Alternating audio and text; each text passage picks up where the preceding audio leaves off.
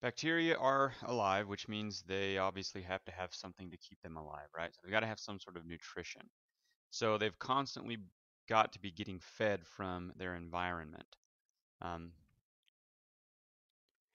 they're not necessarily able to move in some cases, or even in the cases where they are, not very long distances. So they're going to have uh, some sort of a food source nearby.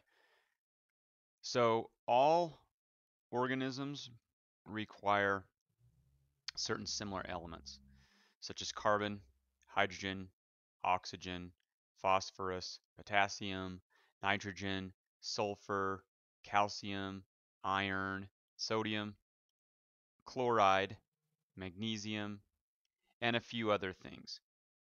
In humans, there's about 24 uh, elements that are contained in a human organism. And the similarities exist because of similar origins among organisms. So there's this term essential nutrient. You've all heard it. It's written on the back of your cereal box. It says, so many, 23 essential vitamins and minerals or something like that. People don't understand what it means, though. A lot of times people think if it's essential, that means it's necessary. And although it is necessary, that's not what the definition is because there are other things that are necessary for life that are not essential. What that term actually means is it is some sort of a nutrient that the organism cannot produce itself. So it has to get it from eating. So non-essential nutrients, although they are also necessary, uh, an organism can manufacture it from other parts inside the body. So there's two categories of nutrients: macronutrients, which are required in large quantities, hence macro. Macro means large. Um, and these are things that kind of make up the structure of the organism. Um, Large parts of the cell structure, cell membranes and things like that. Examples of macronutrients are carbon, hydrogen, and oxygen. Um, uh, those are the three elements that are in all carbohydrates, for example, like glucose molecule is C6H12O6. Um, and then, of course, if one's macronutrients, the other one obviously has to be micronutrients. These are also called trace elements, and just as the name implies, they are needed in traces or smaller amounts. And these are involved in things such as enzyme function, which we will discuss, I think, next chapter. Um, Maintenance of protein structure. And examples of these things are like manganese, zinc, nickel, things that we need, but we need in very small amounts. Matter of fact, these things can actually become toxic in large amounts. All right, so there's this term inorganic. And something that is inorganic, which is the opposite of organic. It may not have been good to put it in this exact order, but I did. Something that's inorganic doesn't contain both hydrogen and carbon. That sounds weird to say it that way, so let's just define organic and that'll make more sense. So organic contains both carbon and hydrogen, which means something that's inorganic doesn't. It's missing at least one of those. For example, something that is organic would be like glucose, which I mentioned earlier, which is C6H12O6. So it's got C's and O's in it, which means, or excuse me, C's and H's in it, which means that it is organic. So something that would be similar but that would not be organic would be like carbon dioxide, CO2. So it's got carbons, but it has no hydrogen, so that would be considered an inorganic molecule. Okay, so inorganic nutrients are nutrients that are inorganic, and of course, organic are organic. Okay, so organic nutrients come from other living things. And matter of fact, they can be other living things.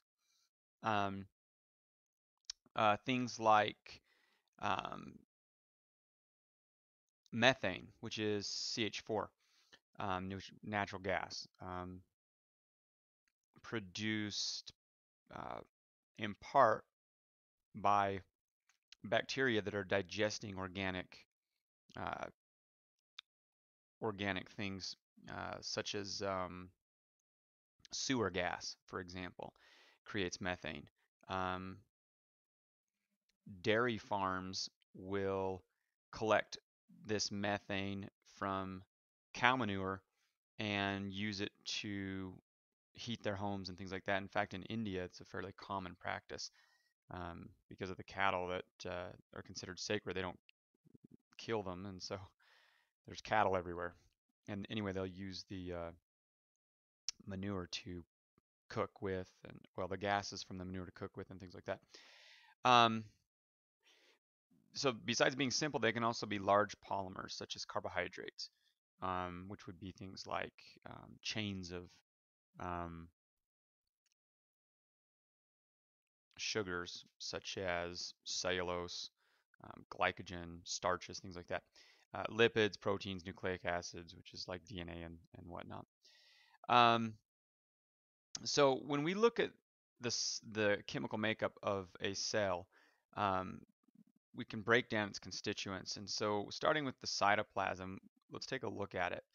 So 70% of the cytoplasm is water. So we talk about the cytoplasm being the liquid that everything is dissolved in. Well, of course, it's dissolved in water, right?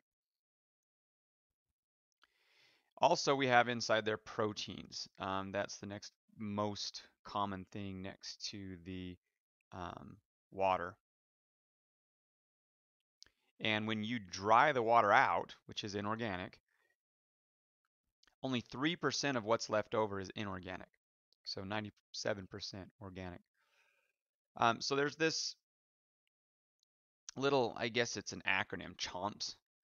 Um, CHOMPS is an acronym for carbon, hydrogen, oxygen, nitrogen, phosphorus, and sulfur, which makes up 96%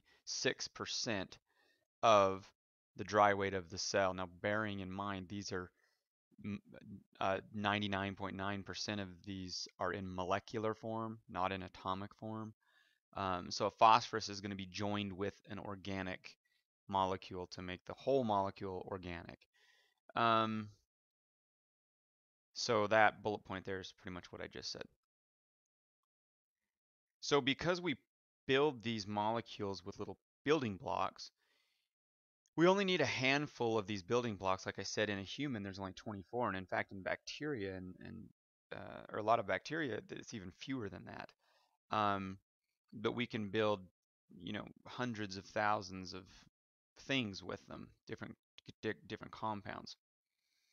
So this table right here, 6.1 in your book, is trying to illustrate the dry weight of organic and inorganic, and then shows some examples. So you can see over here, proteins make up 50% of the dry weight, RNA making up the next biggest category, and 50% of the dry weight is made of carbon. And of course, there's carbon in both proteins and RNA because there's a ribose sugar on there, right? So let's discuss how these microbes actually get their food. We categorize them several ways, but one of the ways is based on where they get their carbon from.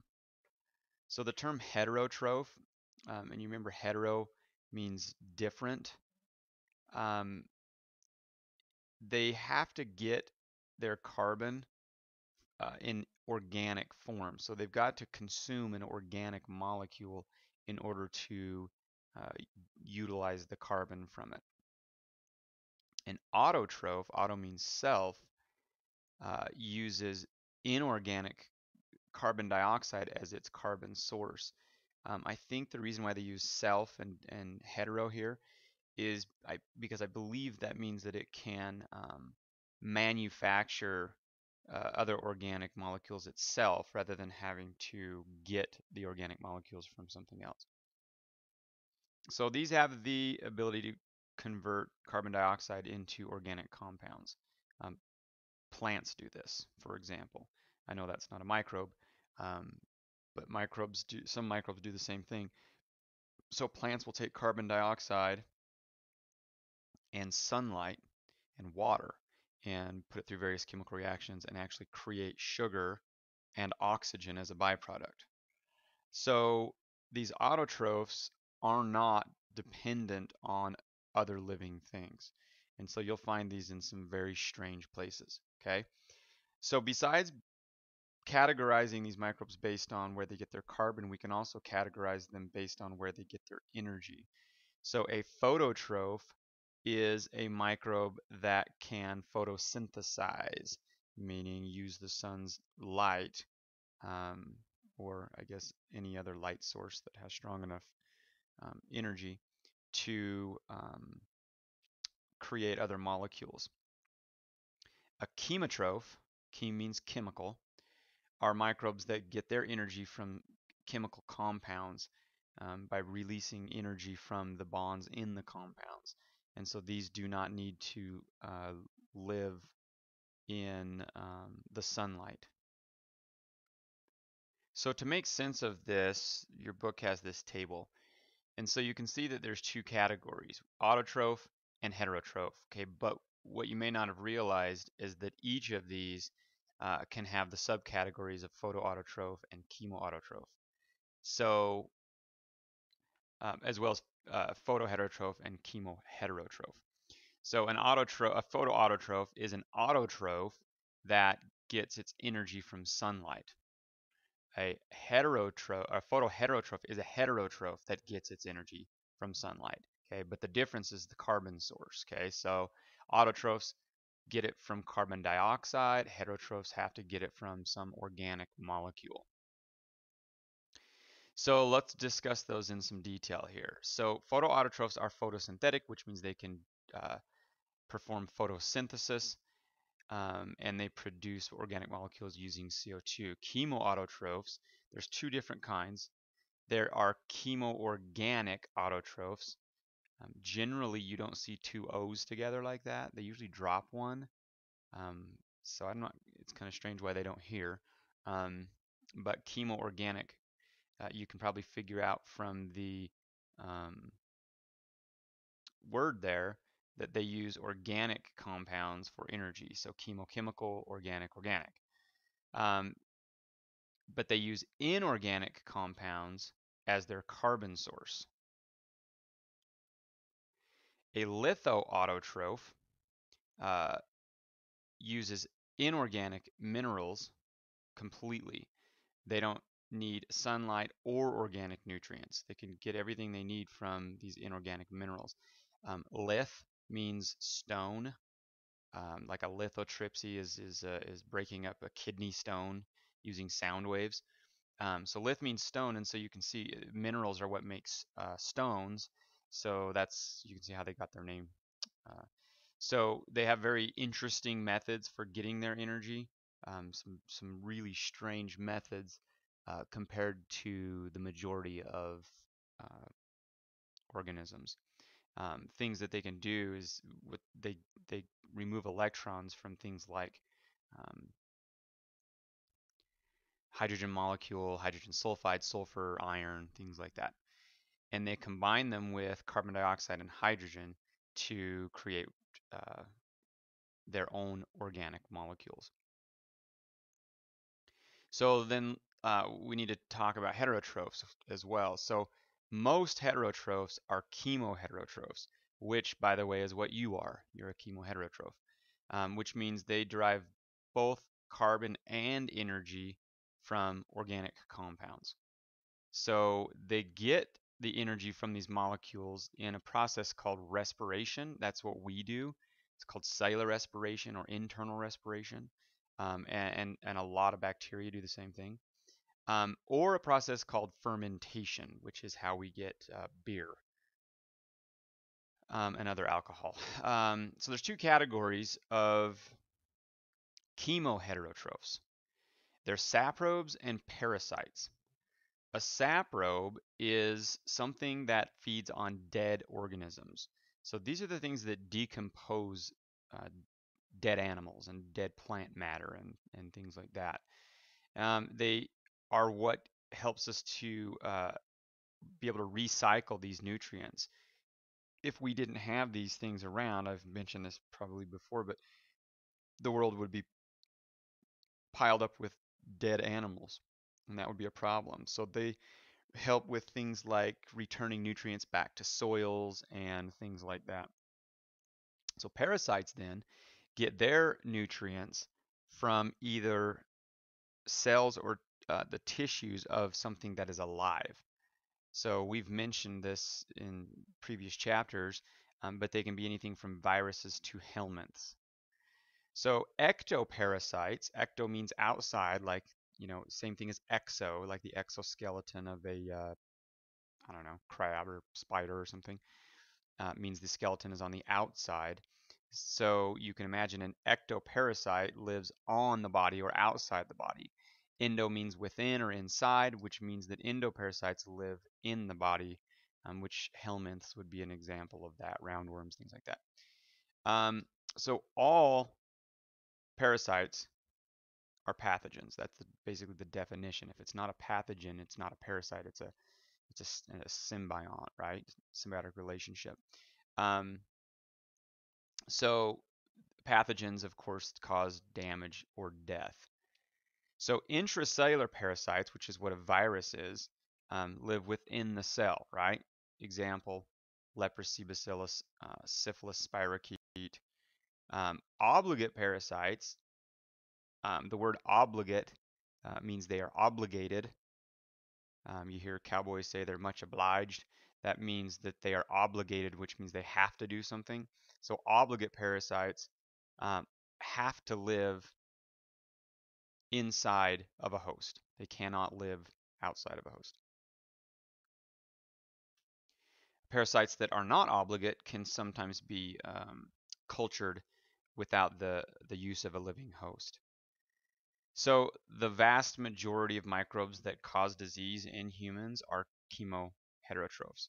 That's why they're living off of humans, because we are an organic molecular source, right?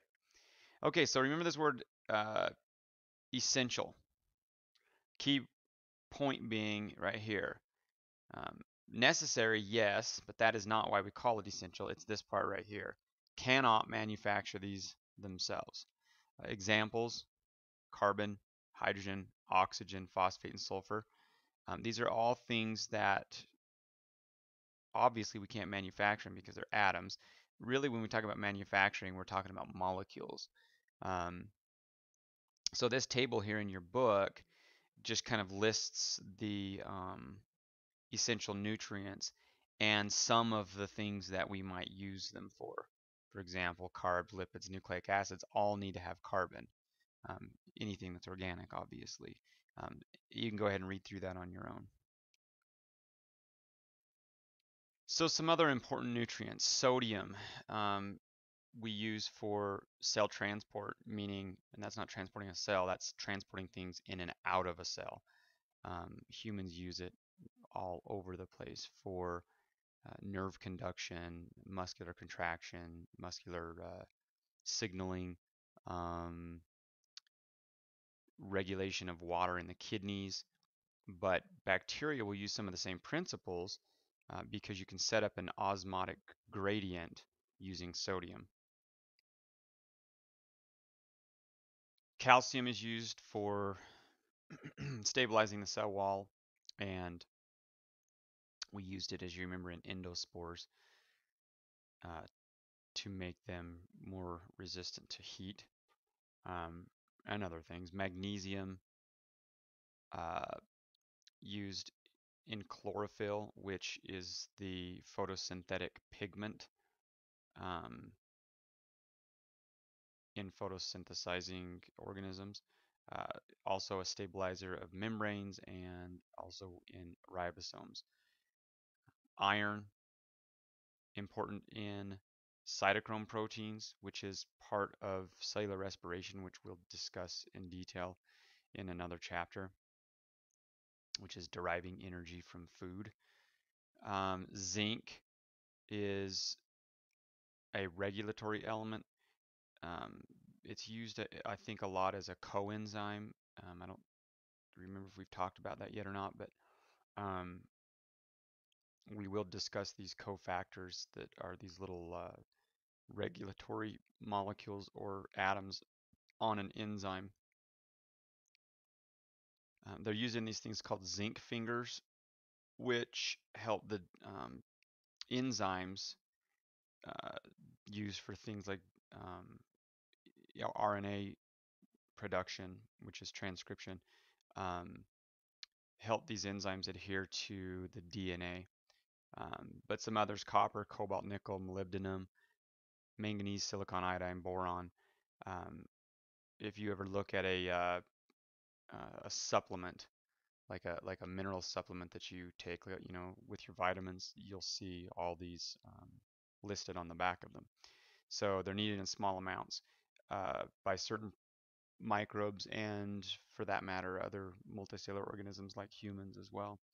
Okay, metals can be toxic to microbes or any other animal for that matter. What happens is these metal ions disrupt some specific processes in the pathways of chemical processes in the organism and um, cause some sort of a disease, or they can deposit themselves in nervous tissue or whatever in multicellular organisms. So transport mechanisms. Again, this is transporting things in and out of the cell. So it's a little bit difficult to understand how this works. So it's important to know what is actually responsible for these molecules moving. Um, for some of these, not all of them, the driving force is just the atomic and molecular movement. What that means is this Brownian movement of particles. All molecules and atoms are moving all the time. They're essentially vibrating or bouncing around. And it's the states of matter that really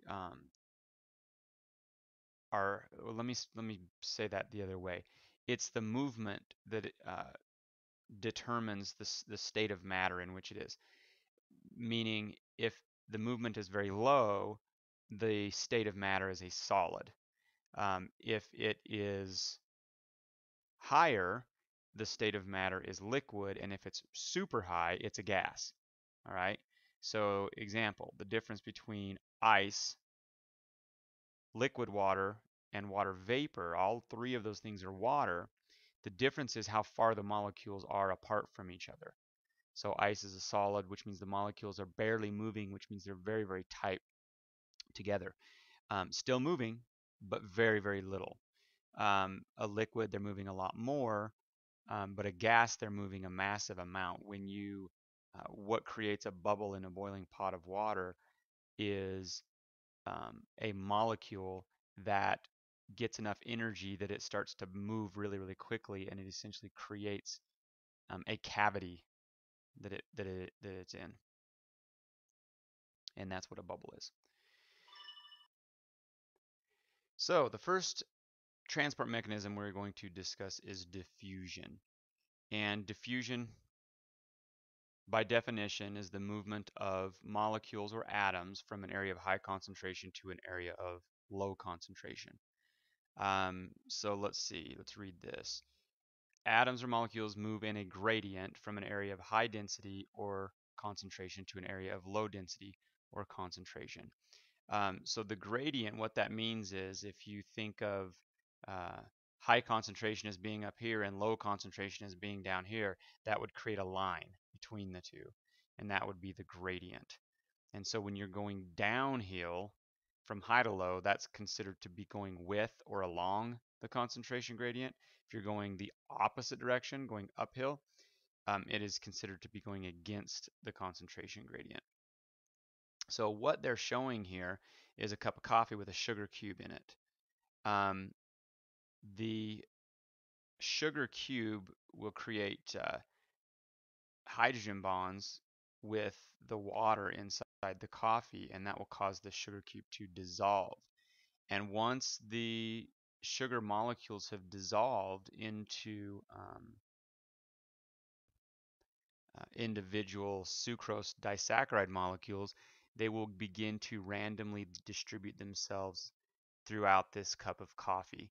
Um, the hotter the cup is, the faster the movement. That's one of the things that, well, just like the boiling water, eventually you get to a point where it actually boils. But the warmer it is, the quicker the movement of the molecule. Therefore, if you put, say, a sugar cube in a cold iced tea and one in hot iced tea, I'm sure you realize that the one in the hot would dissolve much quicker, and that's because of the speed of the movement, that Brownian movement of those molecules. So all molecules, as I said, are always moving, even if it's a solid. But as temperature increases, the molecular movement actually increases with it. Okay, so as I mentioned, they're going to eventually randomly distribute themselves throughout this cup of coffee. Now, let me talk about a whole bunch of other stuff really quick. Um, First of all, it's important to understand that diffusion, we tend to look at it one-sided, like we put a sugar cube in and then the sugar molecules diffuse. What you got to understand though is it's all the molecules. What I mean by that is the coffee is also diffusing. So the illustration I usually use in my classes is if you put a drop of food coloring in a glass of water, but you don't stir it up, eventually the food coloring is going to distribute itself evenly throughout that glass. It might take, an hour or two, but eventually the whole glass is going to be one even color. That's called reaching a state of equilibrium.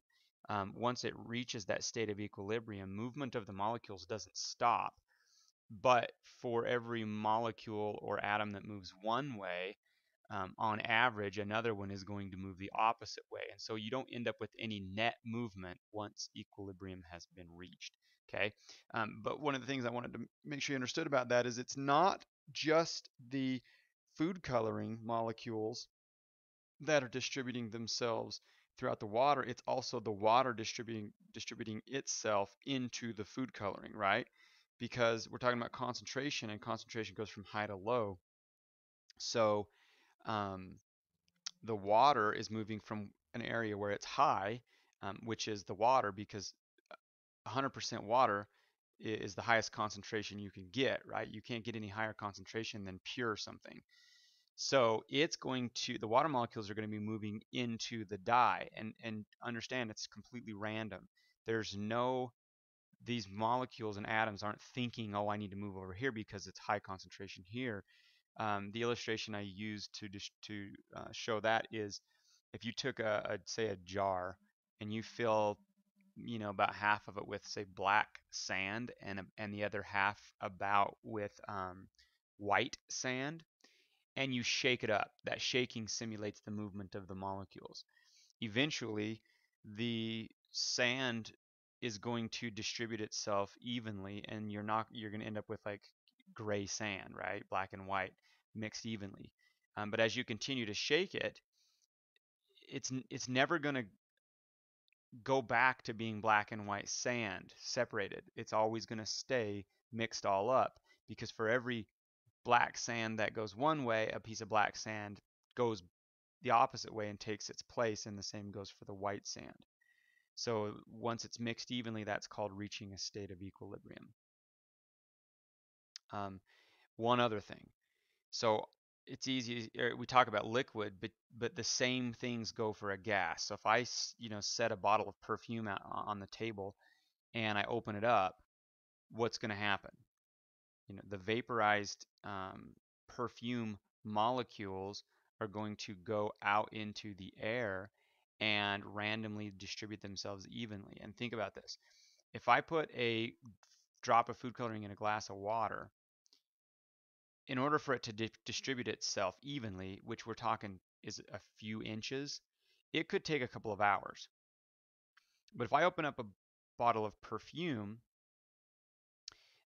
the amount of time that it would take to go from the bottle of perfume to your nose, which could be, a couple of feet away, would be seconds, if that. Okay. And that illustrates how much faster the molecules are moving in a gas compared to in a liquid.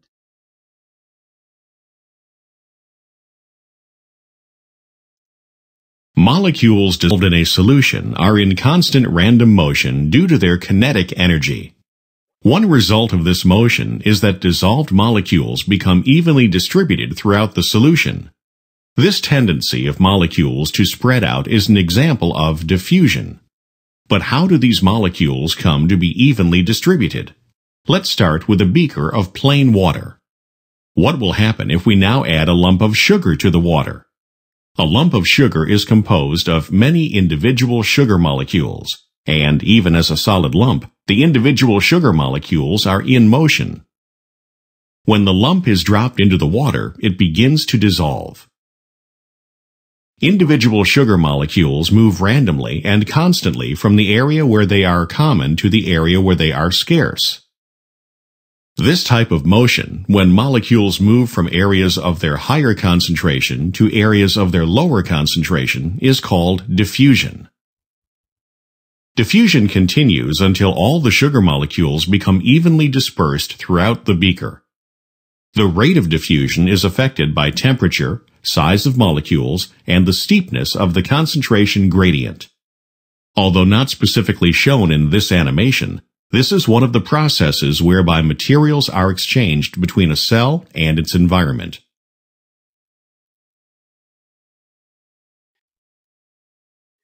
So that was diffusion, and now we're going to talk about osmosis, and you can't understand osmosis if you don't understand diffusion, because osmosis relies on the principle of diffusion to work.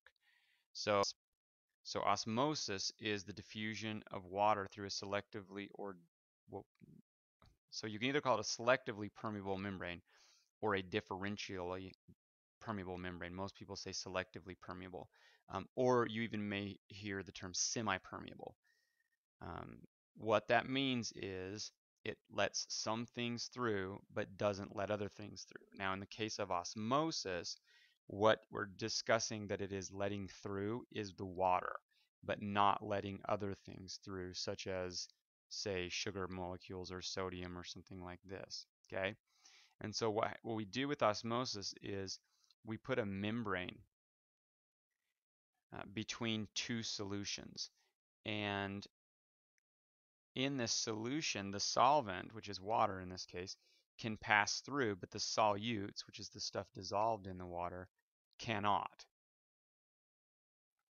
And so because of the principle of diffusion, we know that these water molecules are going to go from an area of high concentration to an area of low concentration, which means wherever there is more stuff dissolved, the water is going to have a tendency to move in that direction until equilibrium can be reached.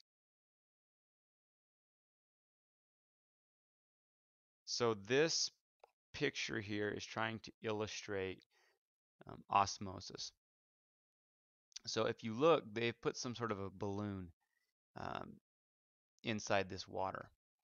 And so the beaker contains pure water, which is what these little blue dots are. And inside of this balloon, there's something dissolved. It could be, like I said, sodium ions, chloride ions. It could be, glucose molecules. It doesn't really matter. Just whatever's dissolved in here. Different proteins and such. And so what's going to happen then is, because of diffusion, this is going to want to move from an area of high concentration to an area of low concentration. And so the concentration of water outside is 100%. And obviously it's not in here, which means this is high, this is low. And so what we're going to see is we're going to see the water move into this sac. And what this is trying to illustrate, if you look here, here's the level, the water level in this tube that's hooked to this little balloon thing. And as the water comes in, it starts to push the water up because more water is coming in here. Now, this is kind of not drawn well because it looks like there's more solutes over here than there is here. Well, there are, but it shouldn't be that way because I don't know where these things mysteriously came from. So just ignore that. really what we're concerned about is the fact that water is coming in and it's pushing the level of water up, um, because the volume of water is increasing. So living membranes, which would be cell membranes, act as semi-permeable membranes, and so they let certain things in and they do not let other things in. One of the things that can move freely in and out of a cell is water. So most cells, especially in multicellular organisms, are surrounded by some free water, and the amount of water that is able to go in and out of the cell has a huge impact on the cellular processes that occur. And just like diffusion, the relative concentrations um, have an impact on how fast this osmosis process occurs on either side of the membrane. Okay, so there's this thing called osmolarity of solutions. So when you're measuring the osmolarity, that's just a fancy way of saying the concentration. Um, so the first one we're going to talk about is called an isotonic solution. So an iso means same, like an isosceles triangle has the same angles and the same sides, the length of sides. Um, Isotonic and tonic, uh, you know, it's all the same sort of root word as tone, um, but the tonicity, I guess, really has to do with the concentration of something. So if you mix up a tonic, you're mixing up, something inside of a I guess two liquids together. But anyway, so in an isotonic solution, the environment inside, whatever it is, whether it's a balloon or a cell or whatever, is the same as the environment outside. In other words, each side of the semi-permeable membrane has the same concentration, okay? And so what this picture is showing here is uh, this is a gram-positive cell, right? And this is some other kind of a cell or um, organism of some sort. But what it's, oh, yeah, so it's a gram-negative, right? What it's showing here is, no, not gram-negative. It doesn't have a cell wall. So this would be like a protozoan or something like that. Anyway, what it's showing here is you're seeing that water is moving in and water is moving out. But the key here is that it's moving out at the same rate. There's no net movement. So for every molecule that goes out, another molecule goes in, and so nothing ever changes.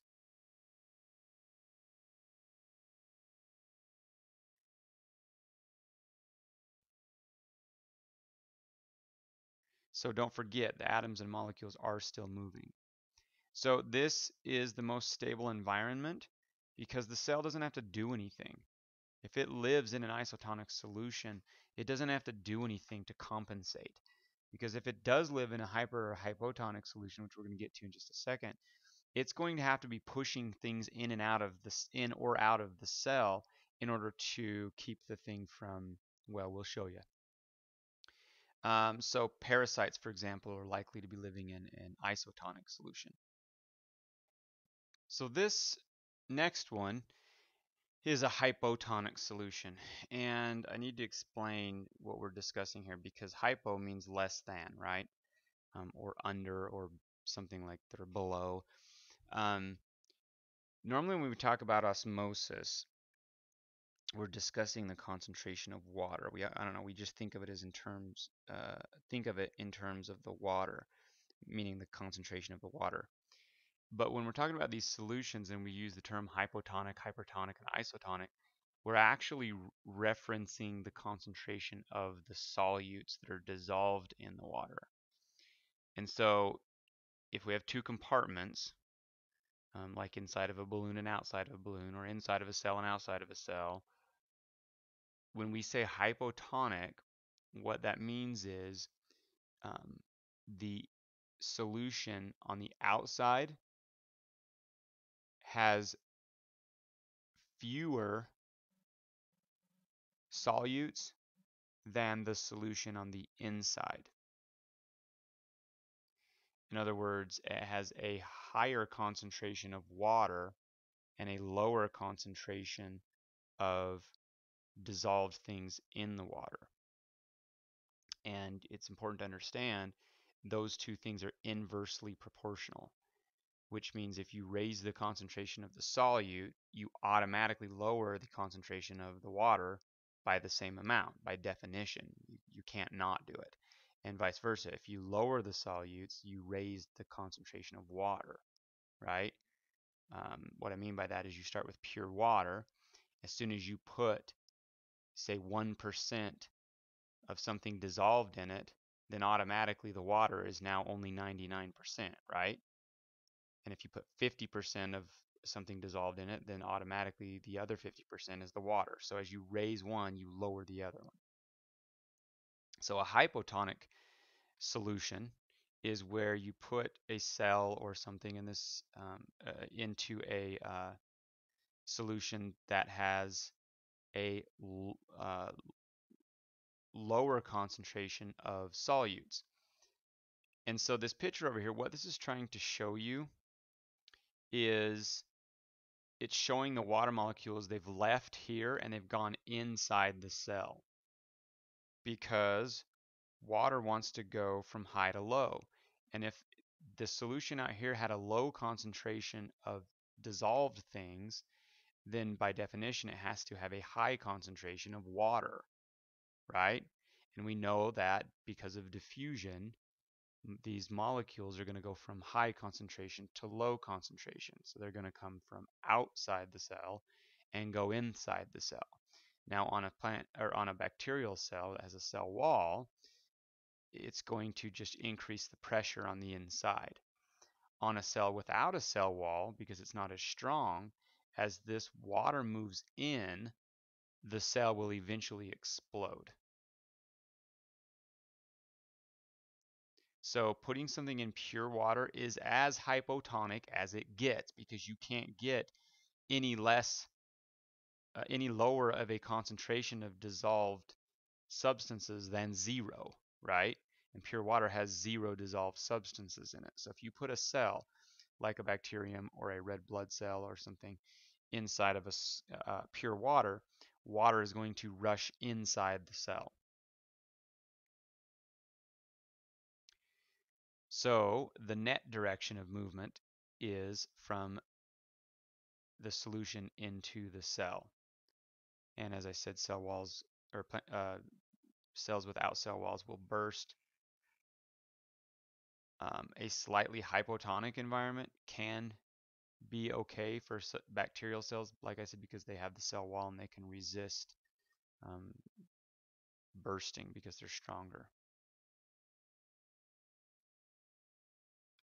And what this is saying is the membrane, the cell membrane, is as big as it can get inside this cell, as opposed to this picture where it's all shriveled up inside. Okay, the cell wall doesn't change shape because it's rigid. Not only that, there's no, the stuff moves freely in and out of this because of the pore proteins. And so there's no pressure that's actually set up from this side of the cell wall to this side. It's just the cell membrane. Okay, so this is illustrating a hypertonic solution. So this is where we have a high concentration of dissolved stuff outside of the cell. So the water concentration is higher inside the cell. And so we know that water moves from high to low, therefore it's going to leave the cell and go out. And that's going to cause the cell membrane to shrivel up. And so in the case of a bacterium, it's going to look like this. In the case of a cell without a cell wall, it's going to shrivel up and look like this as you see the water has left and gone out now. And so this is because of what we call osmotic pressure, which is just the tendency of movement from high to low concentration. So this is the reason why hypertonic solutions, such as when we put something in a high concentration of salt or sugar, preserves food. And it's not because it keeps bacteria out, it's that when the bacterium goes into it, it dies because it causes the water to leave the bacterium and it kills it. Salted ham or like salt pork. That's why you can have a raw piece of ham, throw a bunch of salt on it, or a raw piece of pork, throw a bunch of salt on it, and you can eat it, which is how they used to preserve meat. Well, I mean, they still do, but it was one of the only ways to preserve meat. So if you wanted to sail across the ocean or something like that, um, and couldn't bring live animals with you, you could bring salt pork, and bacteria wouldn't live on it because it would die. You know, honey, for example, bacteria won't live in honey. In fact, they use honey as an antimicrobial on wounds sometimes, and I think it's reasonably effective. But it's because of this principle that we're talking about right now, is whatever bacterium or bacteria live on it, it will kill them. So that's all been talking about water, right? But how do we move the solutes in and out of the cell? Well, we do it by transporting them. So we call it cellular transport, which, as I said, is not transporting a cell, it's transporting things in and out of the cell. So when we transport something, it requires energy, and so we call that being active. So active transport has some features that we need to discuss. One is that it is pushing things against the concentration gradient, or in other words, it's going uphill. It's the analogy I use for active transport is going to Build-A-Bear. You know, you go to that store in the mall and you look on the wall and you pick out your animal hide and you throw that skin up on the counter and give it to the lady, and she stuffs that thing full of stuffing, right? Well, you're shoving that stuffing in there, and you have to force it. Why? Because it's full. There's too high of a concentration in there already. And this is an analogy, not an example. Okay, so it's not perfect, but you'll get the idea. And so it requires energy to force it in there, right? But if you take a knife and slice that belly of the bear open, that stuffing is going to pop out. Why? Because it then is moving with the concentration gradient, right? So again, just an analogy, not an example.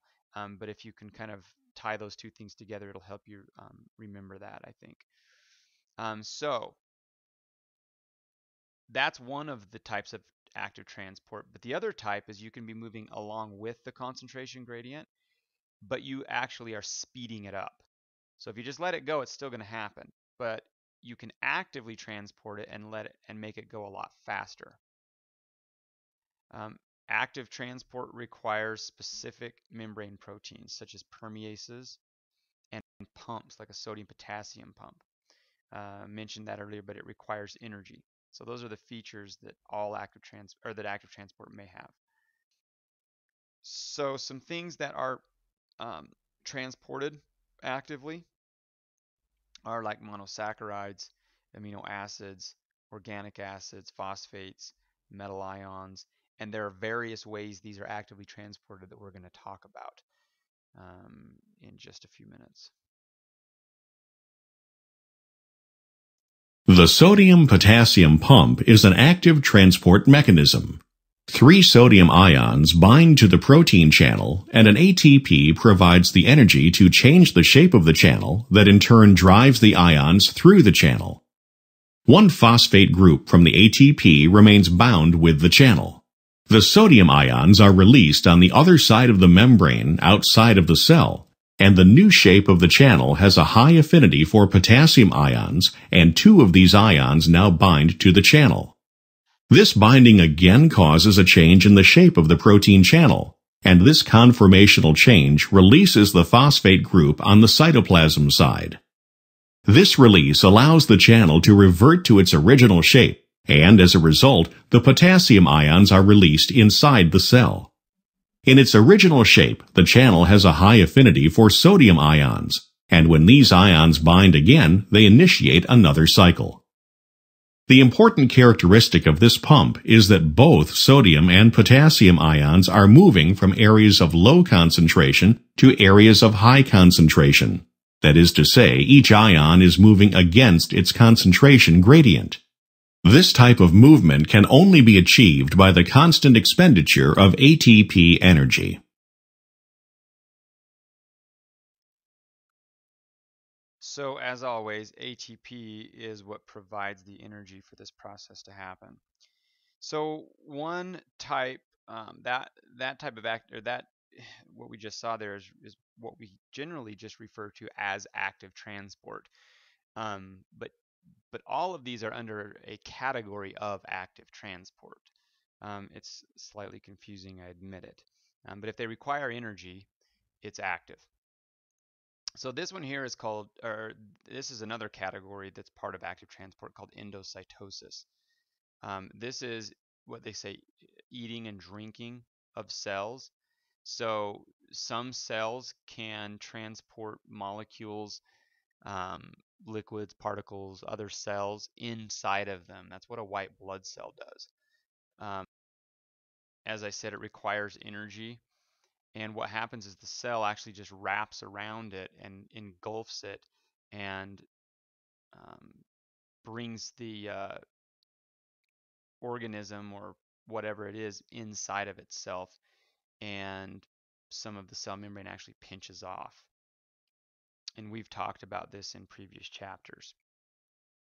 So phagocytosis is the endocytosis of either whole cells or large solid matter. Now, in a human, the only cells that phagocytize would be like microglia in the central nervous system or white blood cells in the form of some sort of phagocyte, like a macrophage.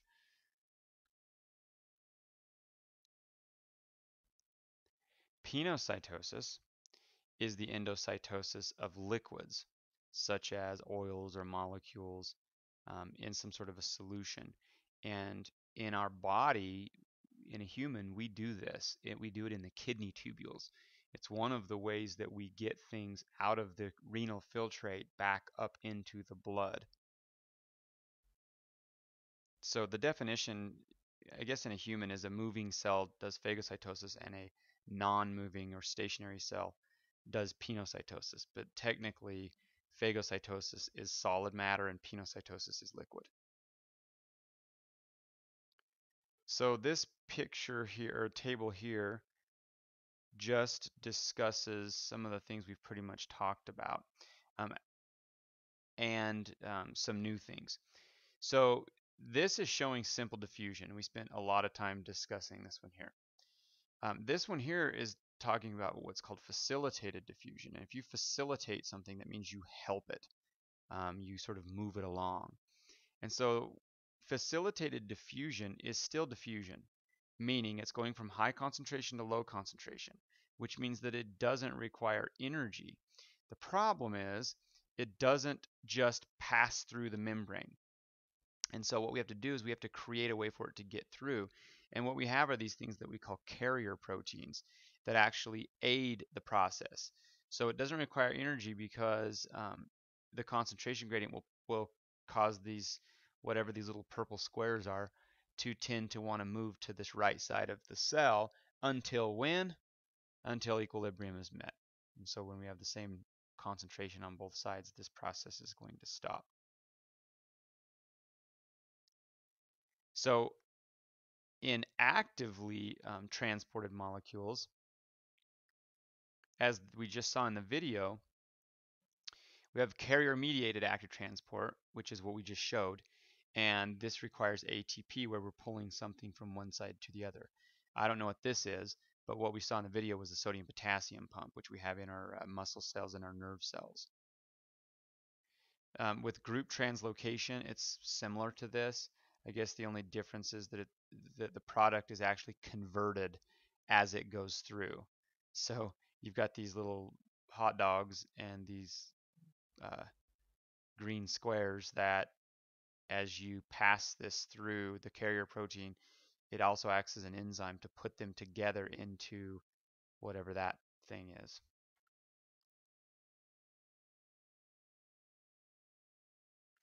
And so this other category is bulk transport, and this includes this is endocytosis. So phagocytosis and pinocytosis. So you can see phagocytosis, there's a solid uh, object that it's engulfing, and pinocytosis, it's liquid.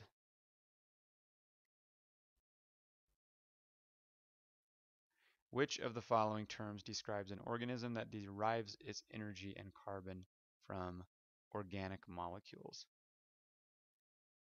Photoautotroph, chemoheterotroph, lithoautotroph, chemoautotroph, photoheterotroph. And the answer is chemoautotroph.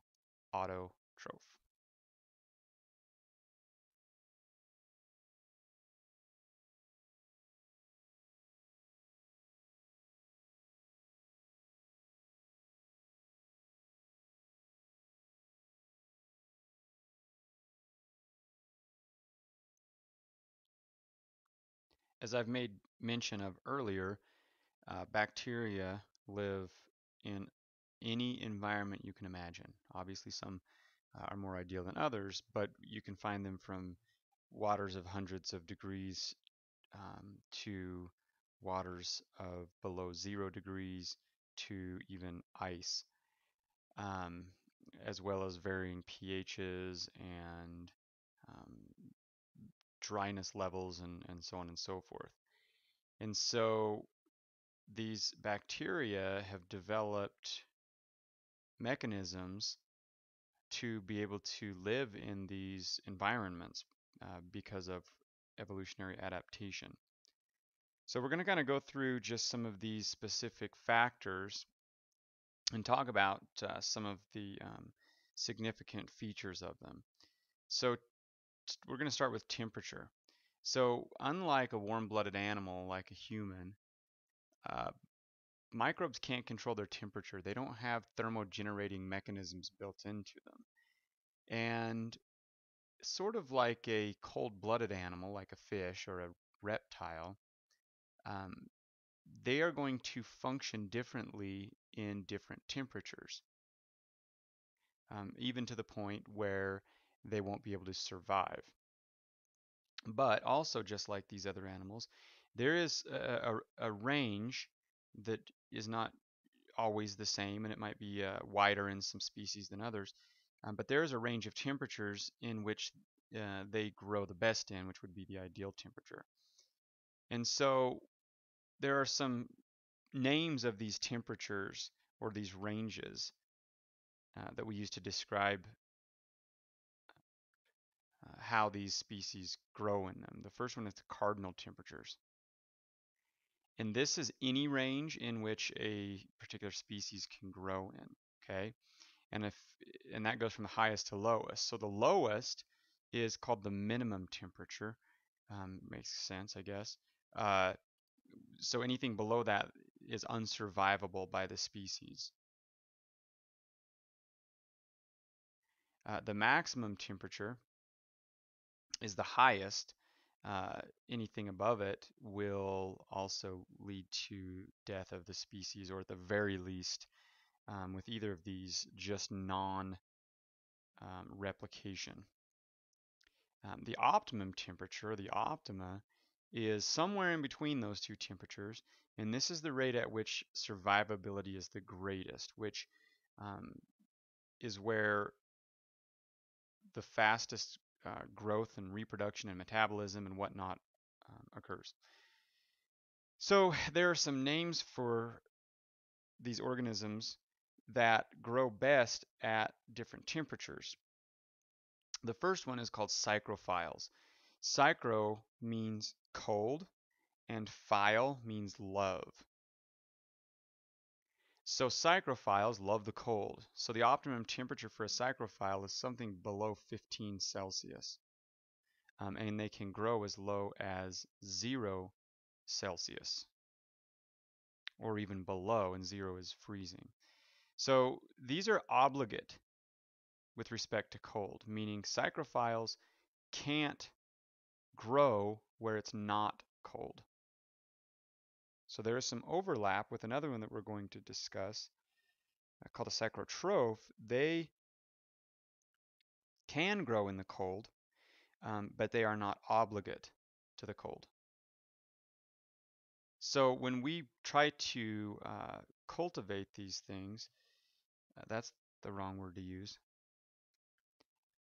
because we cultivate vegetables. What I meant was culture. When we try to culture these things, we've got to put them in a refrigerator. So normally we incubate these things in something warm, an oven that's something around 30 to 40 Celsius. With these things, we have to put them in a refrigerator to incubate them. So the natural habitats of these bacteria or psychrophilic fungi or algae or whatever are lakes, rivers, snowfields, ice, and so on. Rarely pathogenic, and if you think about it, it kind of makes sense because where are humans going to cross paths with these psychrophiles at any rate that's going to lead to any kind of evolutionary adaptation where they would become pathogenic to a human? They don't want to grow on humans because we're not the right temperature for them, so why would they ever develop those mechanisms to become a pathogen? Psychrotrophs, as I mentioned earlier, can grow in the cold, but their optimum temperature is 15 to 30. So we're talking getting close to body temperature. Staph aureus and Listeria monocytogenes are examples of this. These things can grow in the refrigerator, and these are what cause food poisoning oftentimes. If you leave something in the refrigerator too long and you pull it out, my wife calls them science experiments. When you pull these things out and you got some kind of weird, kind of slimy, waxy stuff growing on the surface, don't eat it because it could be one of these things. Mesophiles. Meso means middle. So they like it in the middle of the road. And the middle of the road hovers right around body temperature, above it and below it. And so these mesophiles are the majority of the medically significant microorganisms, the ones that we're concerned about regarding pathogenicity of humans and whatnot. So these things grow between 20 and 40, which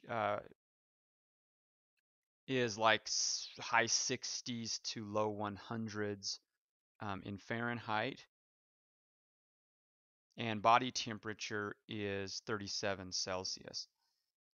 So they inhabit animals, plants, as well as soil and water in warmer areas.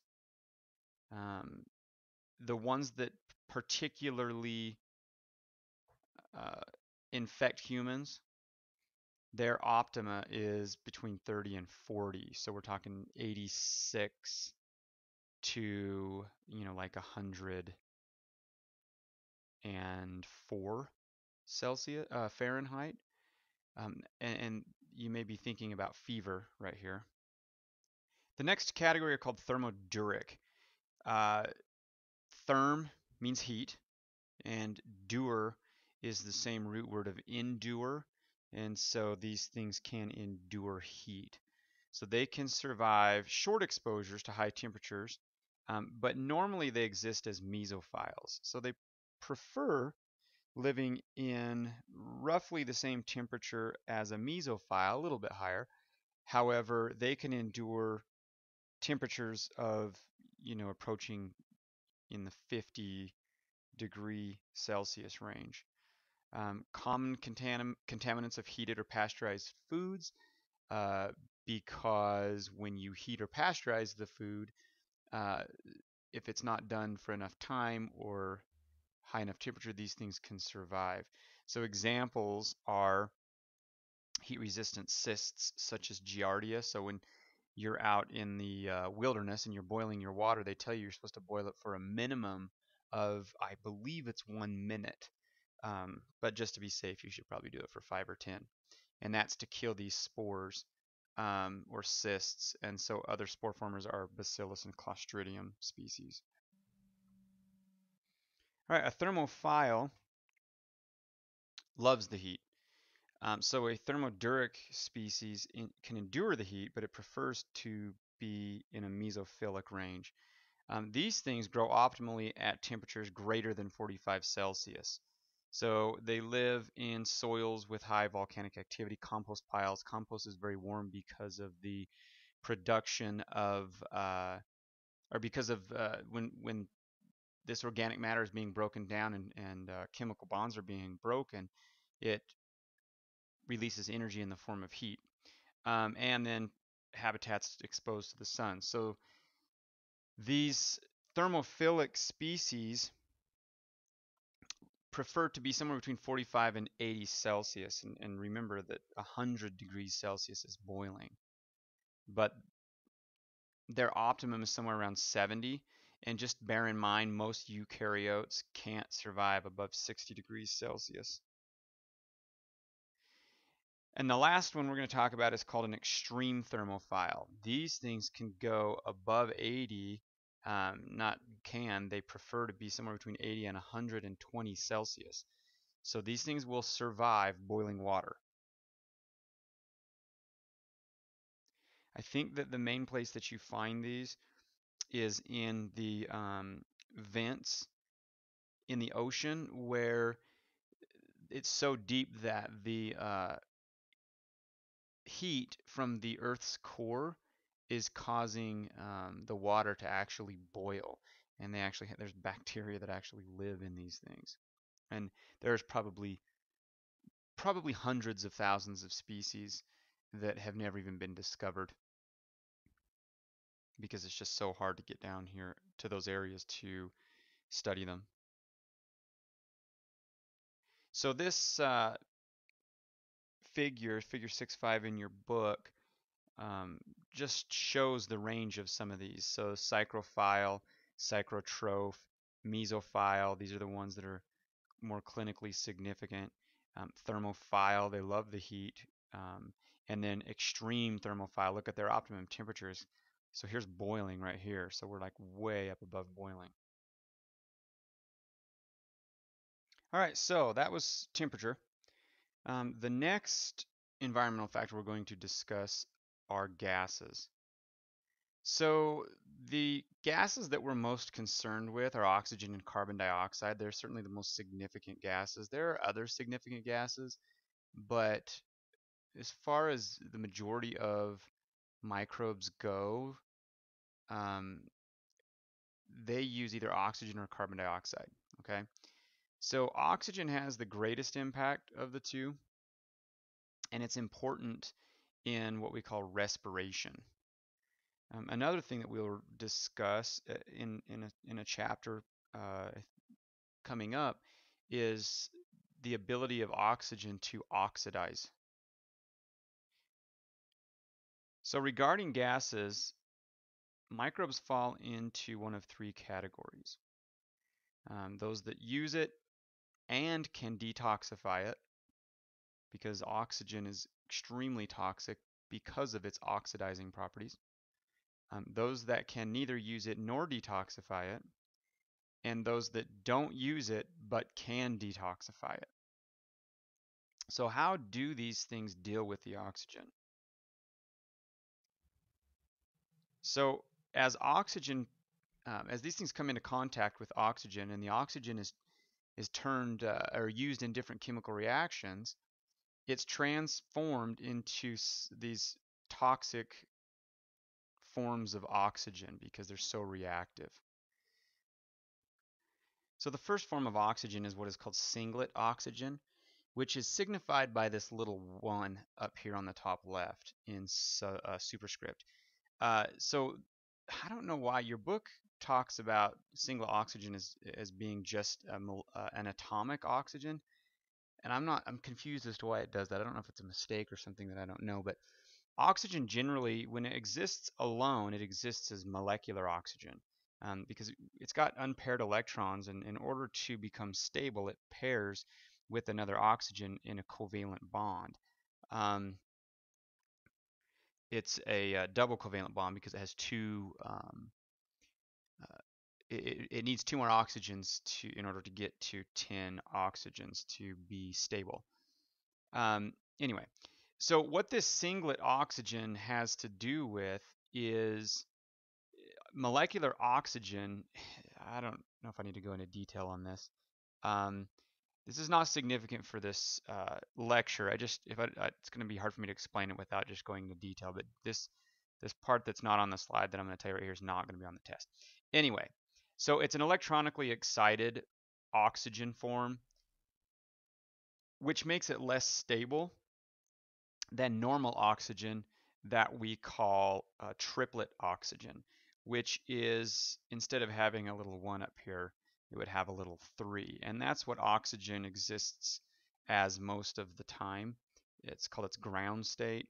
Um, and the 2 unpaired electrons are in separate orbits. Okay. Anyway, again, a little more detail than we need for this class, but it's hard to explain it if I don't go into detail like that.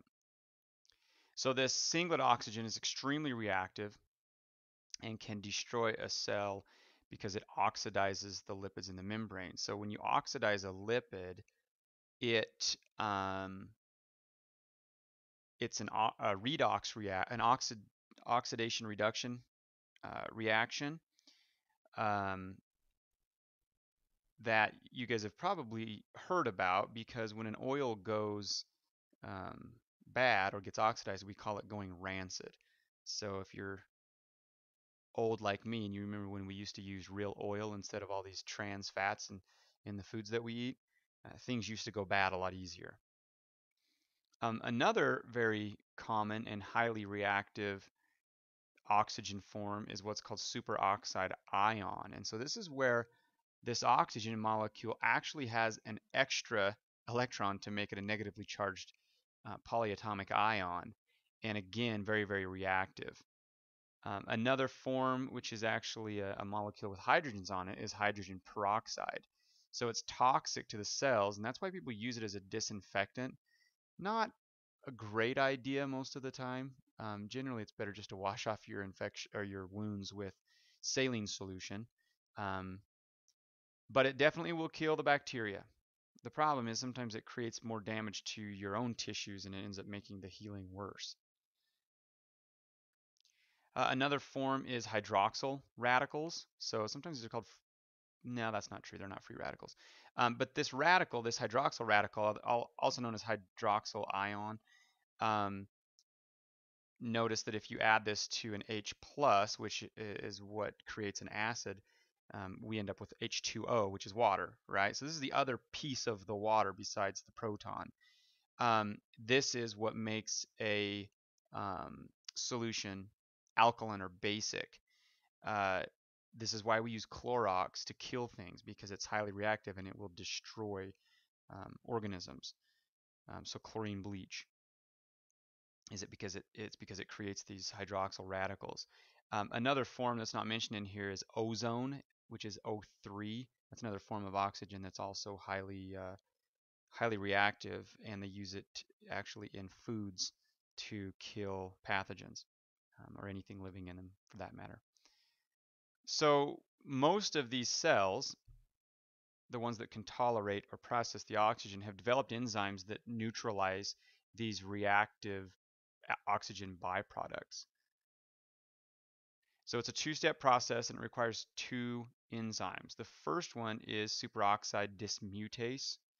So what this thing does is it turns superoxide ion into hydrogen peroxide. So we use 2 protons, and this superoxide dismutase converts the 2 protons and the 2 superoxide ions into a neutrally charged hydrogen peroxide, which is this H2O2, plus we have 1 extra oxygen molecule, which is going to be non-reactive. In fact, it can be used in cellular respiration.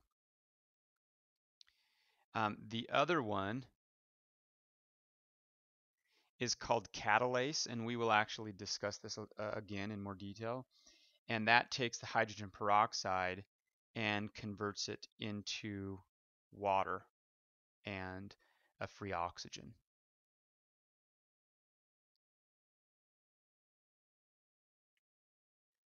So that's what this is showing right here. So we start with 2 hydrogen peroxides, we use the catalase enzyme, and we end up with 2 waters and 1 oxygen molecule. So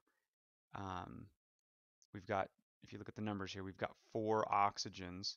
2 times 2 is 4.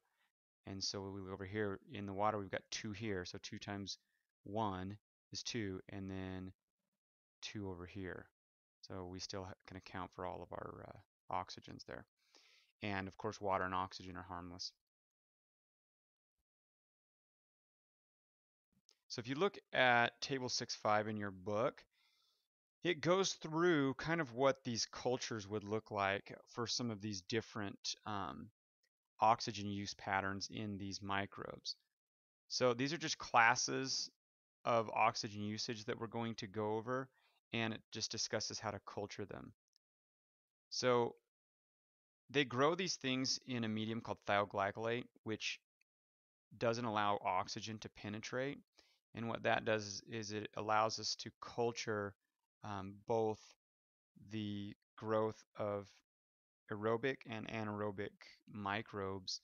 So wherever they are exposed to air, aerobes will grow, and where they're not, the anaerobes, or where it's not exposed to air, the anaerobes will grow, which is down deeper in the test tube, and we'll show you pictures of that. Okay, so oxygen concentration is highest at the top of the test tube.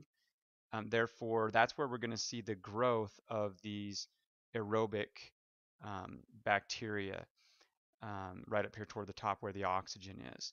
So this would be an example of an obligate aerobe because they have to have the oxygen. So they won't even be able to grow where there's not oxygen at all. So we'll see just a tiny little growth pattern right there at the top.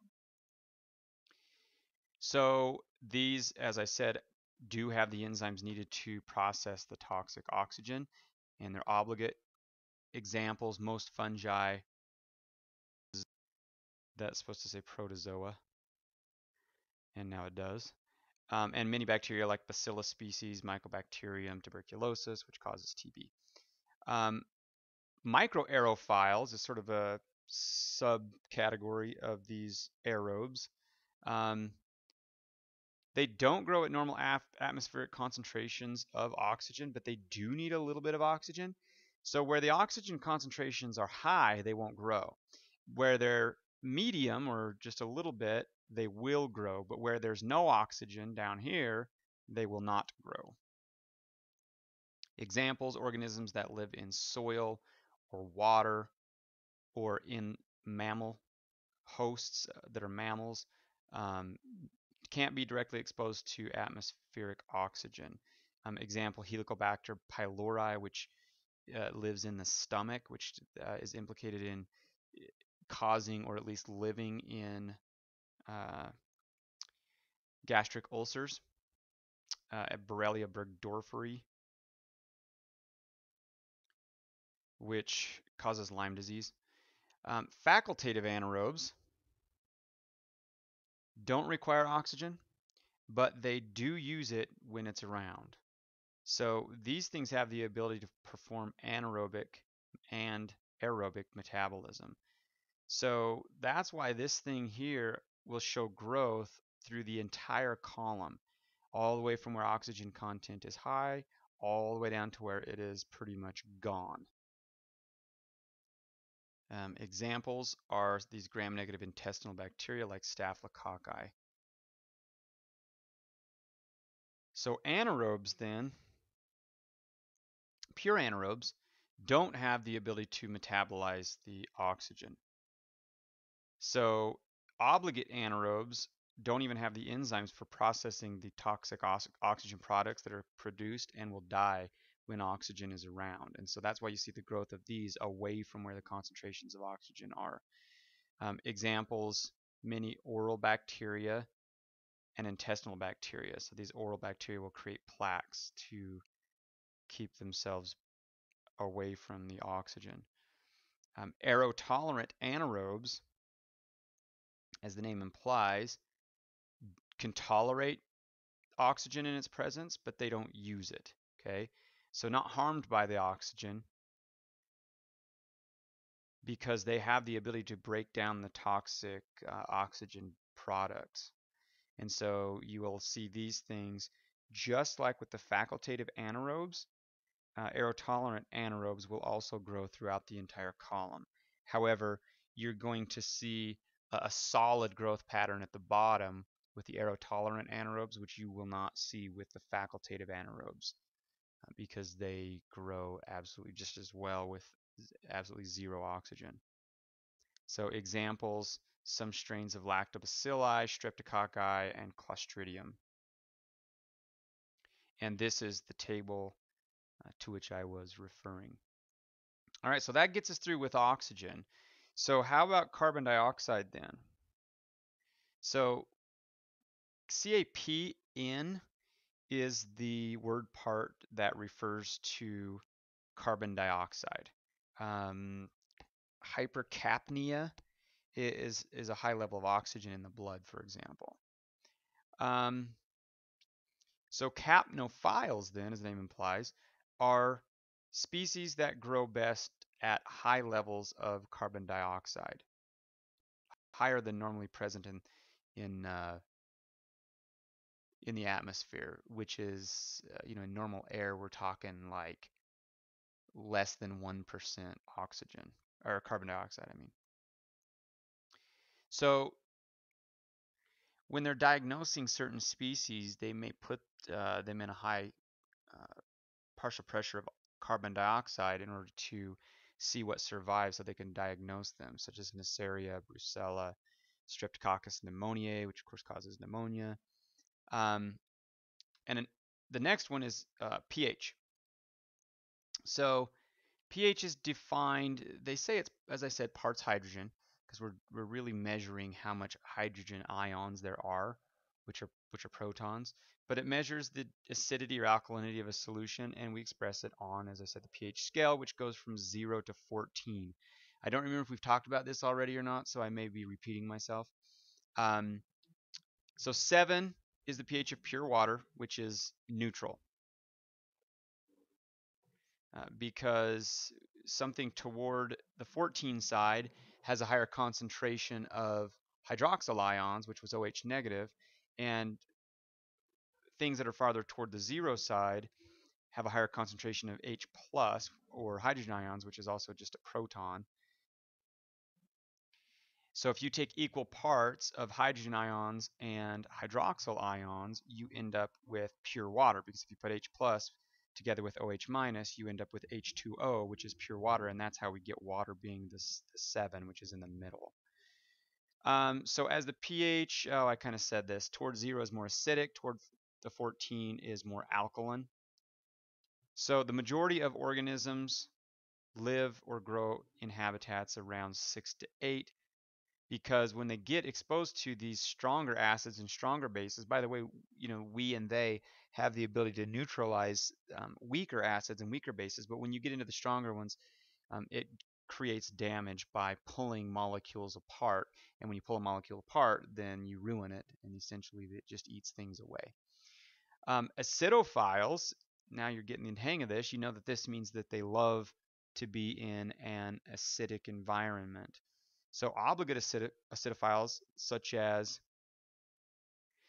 Euglena metabulus, grows in acid pools that are almost as acidic as you can get. Thermoplasma, these things live in coal piles, apparently. Also at a very, very low pH, really, really acidic, 1 to 2. Picrophilus or Picrophilus thrives at a pH of 7, which is neutral, but can live at a pH of 0. So there are some molds and yeasts that tolerate acid very well, and these are the things that if are they get into your pickled foods like pickles, um, will die. Now that's why we use vinegar. That's what pickles are in, is vinegar, and that's why we use vinegar. And by the way, that's why they put vinegar in certain foods like that disgusting bottled ranch that you can buy that I won't eat, because there's so much stinking vinegar in it. They put it in there in order to kill the bacteria.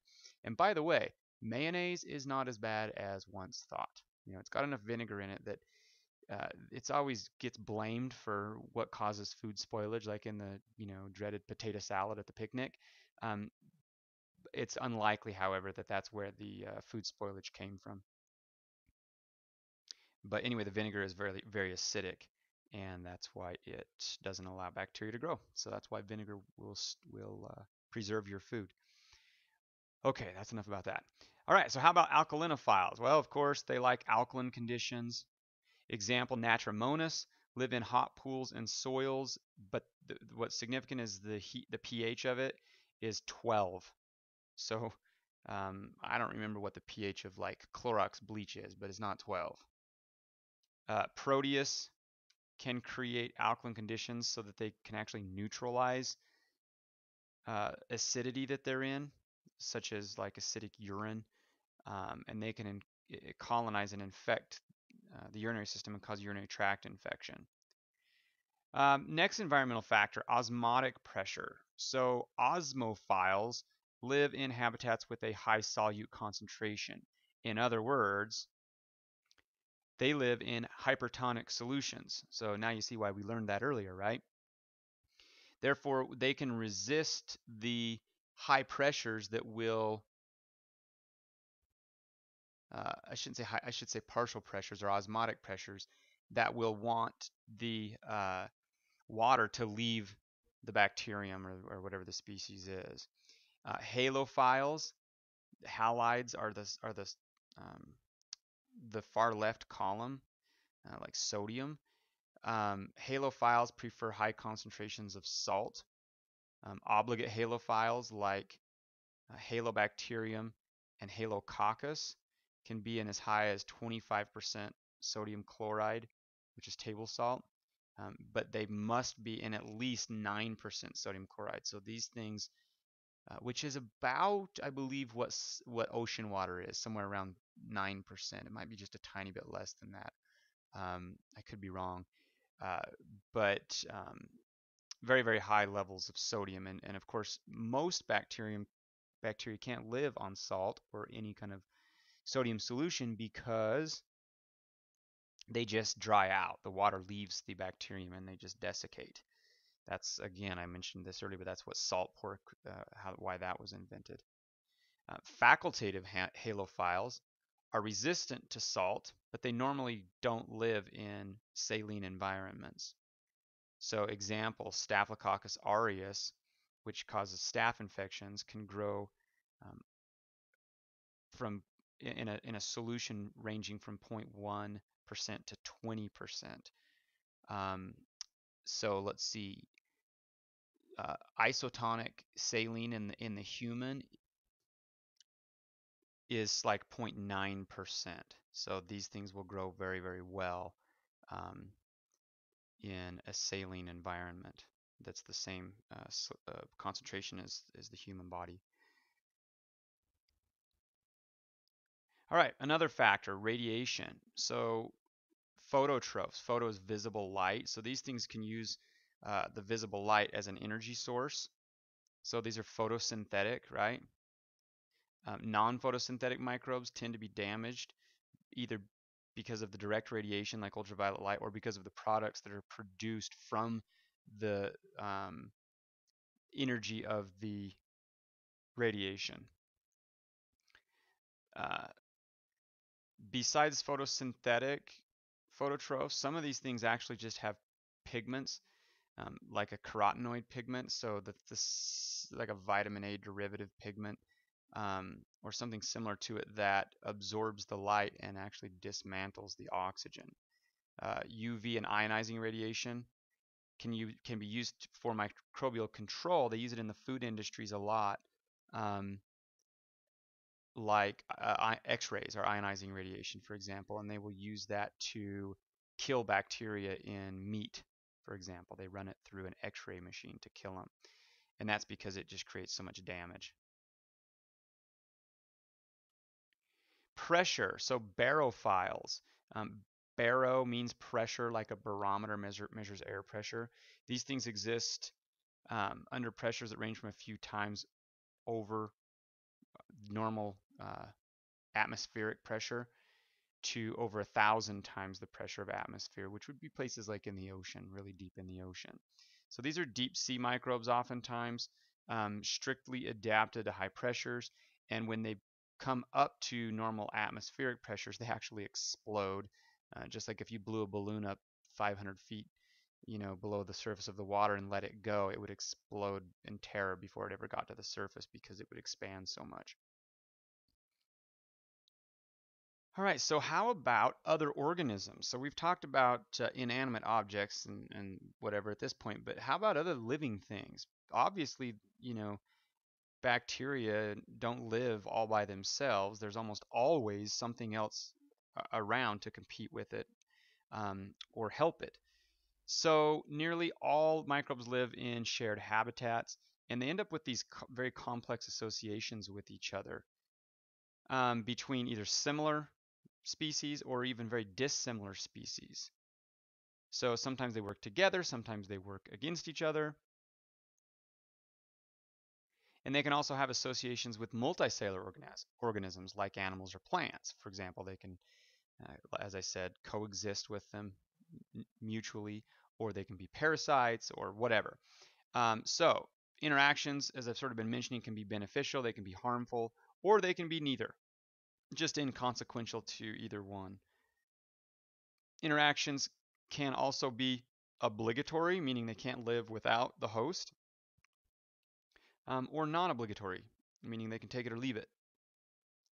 And they often involve nutritional interactions among each other, sort of like humans, for example. We have bacteria living in our colon that produce vitamin K, and that's the major source of vitamin K in humans.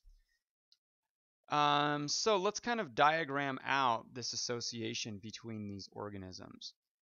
So starting with what is called a symbiotic relationship.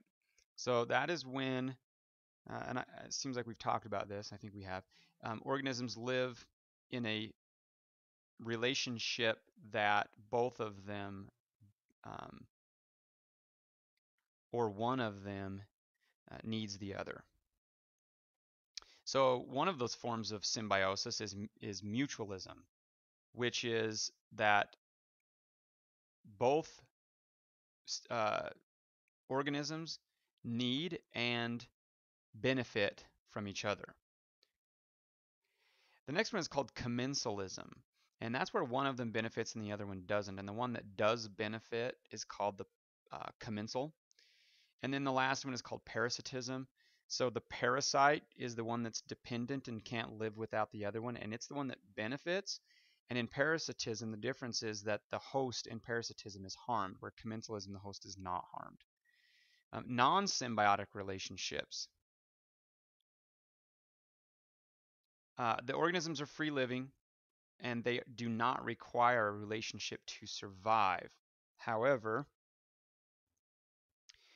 sometimes it's better and sometimes it's actually worse. So in synergism, the members of the community cooperate with each other and share the nutrients. In antagonism, some members are inhibited or destroyed by other members. That's where uh, the discovery of penicillin came from. They noticed that there was no bacteria growing where the mold was growing that produced the antibiotic, penicillin. So that would be an example of this antagonism. So let's talk about this in a little more detail. So symbiosis is the term that describes when two organisms live together. So the symbionts are the members of the symbiosis. So there's three main types, as we've mentioned: mutualism, where they're mutually beneficial; commensalism, where the commensal is benefited, where the other one is just nothing; and parasitism, where the parasite benefits and harms the host.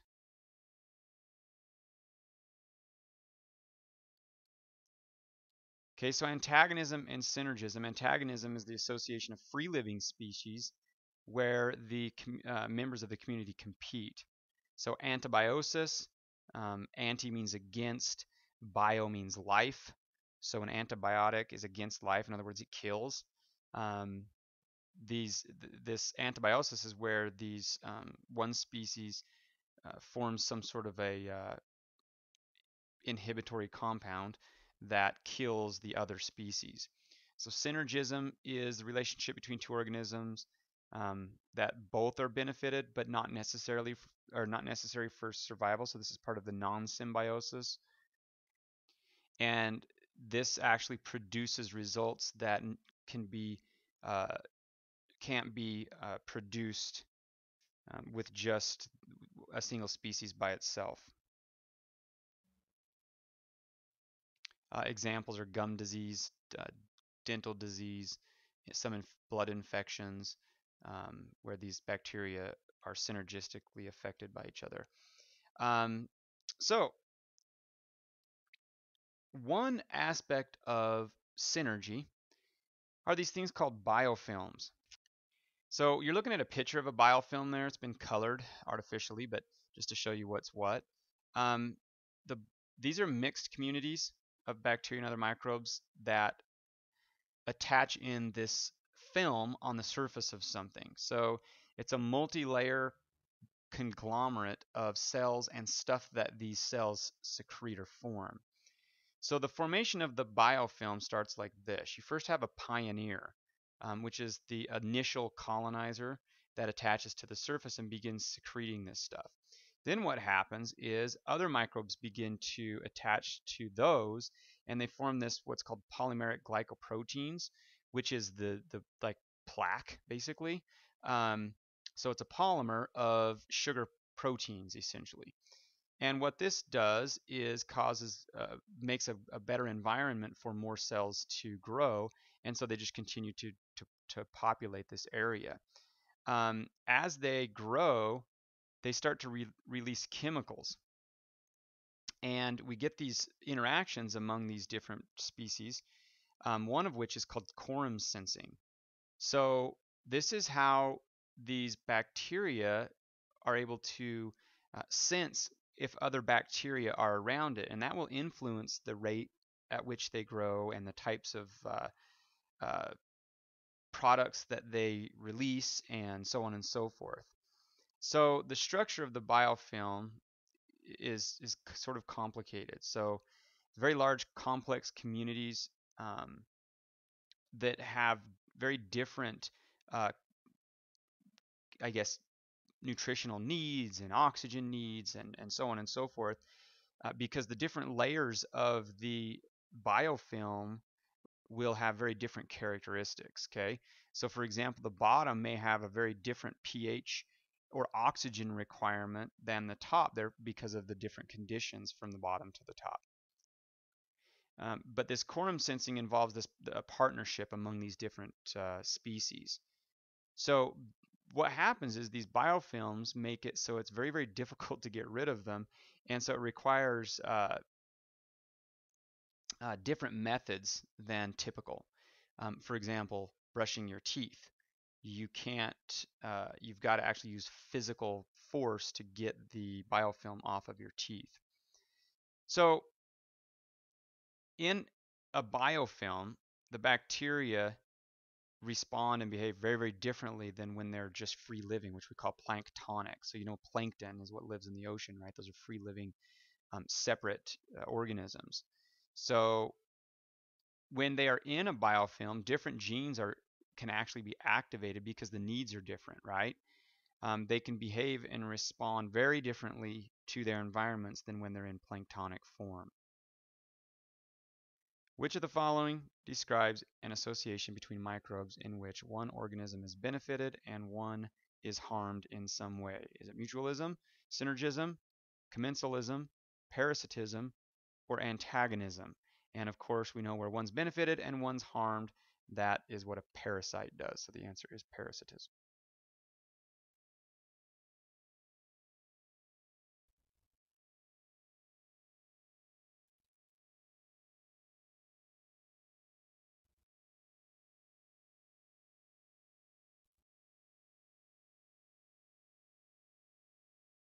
Microorganisms reproduce by fission. Each parent cell increases in size and then divides to form two daughter cells. The progression is swift, 2 become 4, 4 become 8, 8 becomes 16, 16 become 32, 32 becomes 64, and so on. The growth of microorganisms depends on conditions in the environment. The main factors are temperature, moisture, nutrients, pH, oxygen, and chemical inhibitors. Each microorganism has very specific needs in each of these categories. The growth of microorganisms follows an exponential pattern.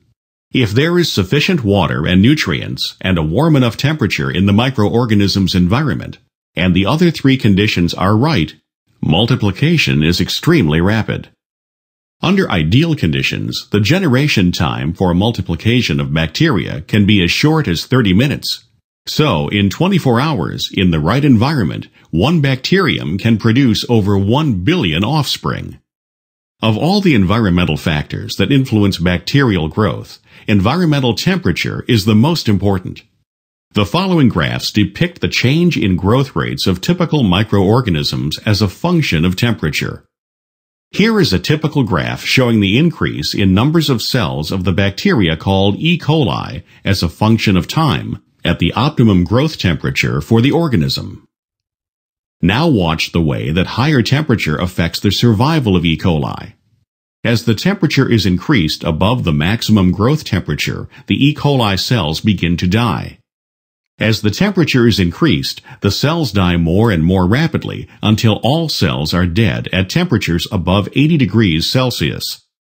Now watch the way that lower temperatures affect the growth of E. coli. As the temperature is decreased, the rate of growth slows until at some low temperature, slightly below 6 degrees Celsius, the cells cease to divide. The cells are still alive and waiting for the temperature to increase so they can begin to divide again. It is the cessation of growth of microorganisms at low temperature and their physical death at high temperature that defines the safe temperature ranges for the storage of foods. So for the rest of this chapter, we're going to talk about how these bacteria multiply and how we count them, and just some other interesting facts about that. So they divide by something called binary fission. Binary means two. If you're familiar with computer language, it has something to do with binary because there's only two letters in the alphabet, ones and zeros, or open and closed, or however people look at it. But anyway, in binary fission, one cell becomes two, and as the video said, 2 to 4, then 8, 16, 32, 64, 128, 256, 512, 1028.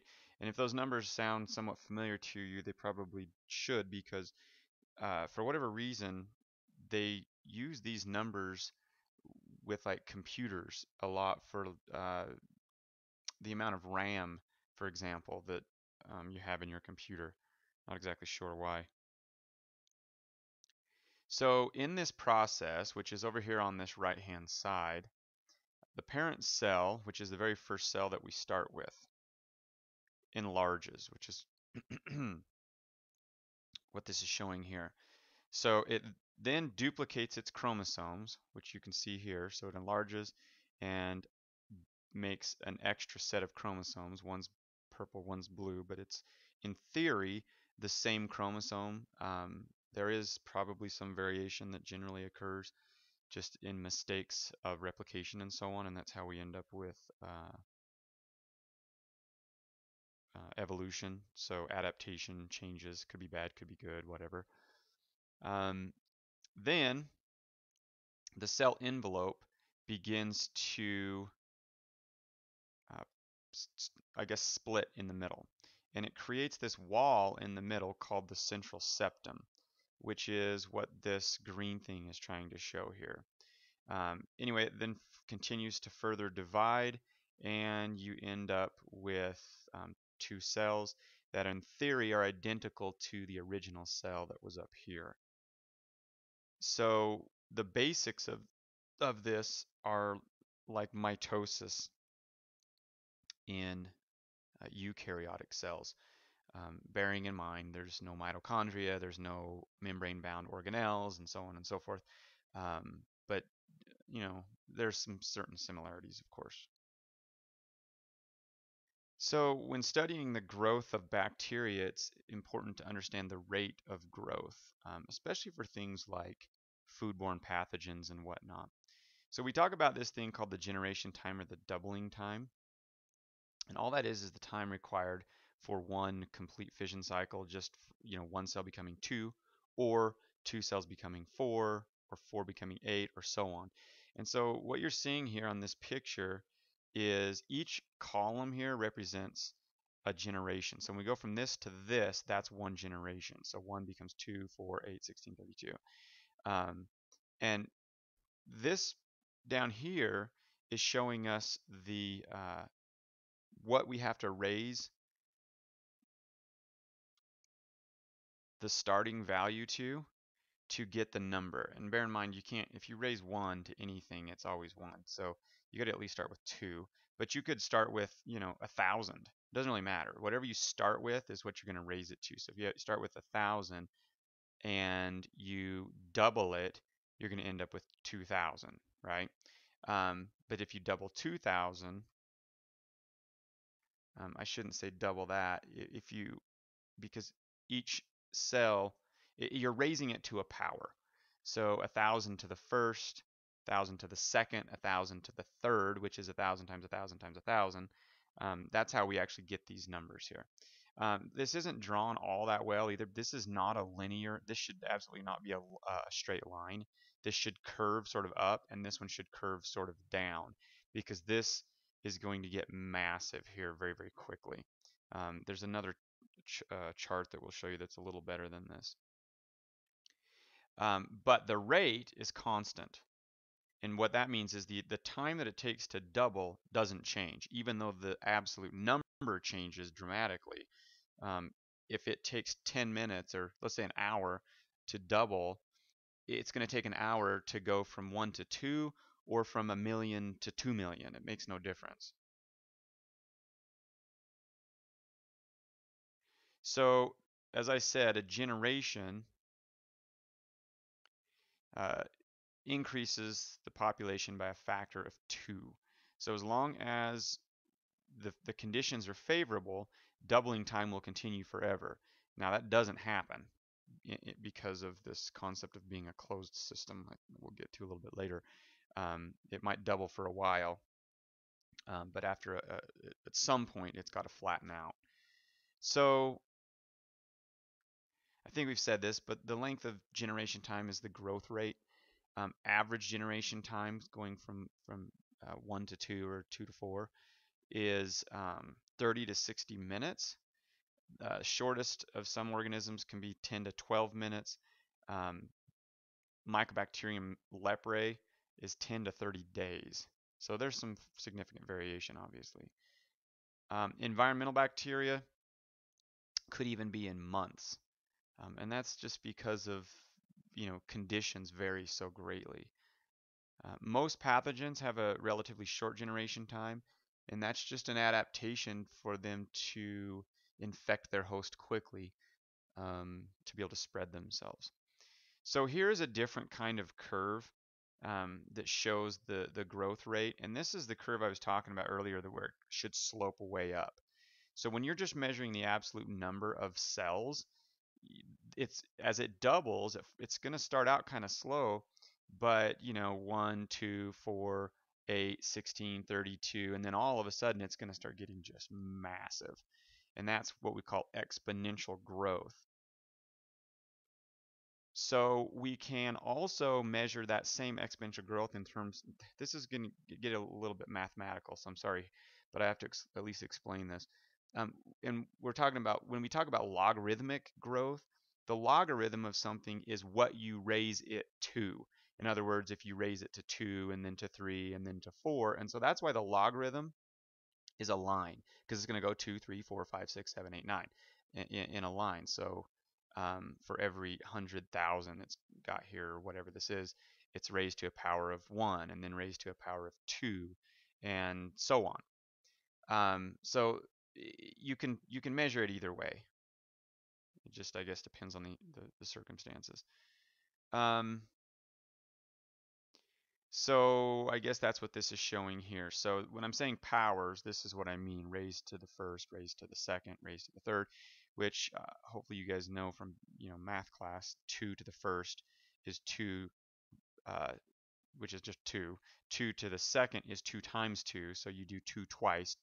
2 to the fourth is 2 4 times, so 2 times 2 times 2 times 2, and so on. And that's why you get this growth curve right here. So as I said, this is a measure of just the power that it's raised to. So 1, 2, 3, 4.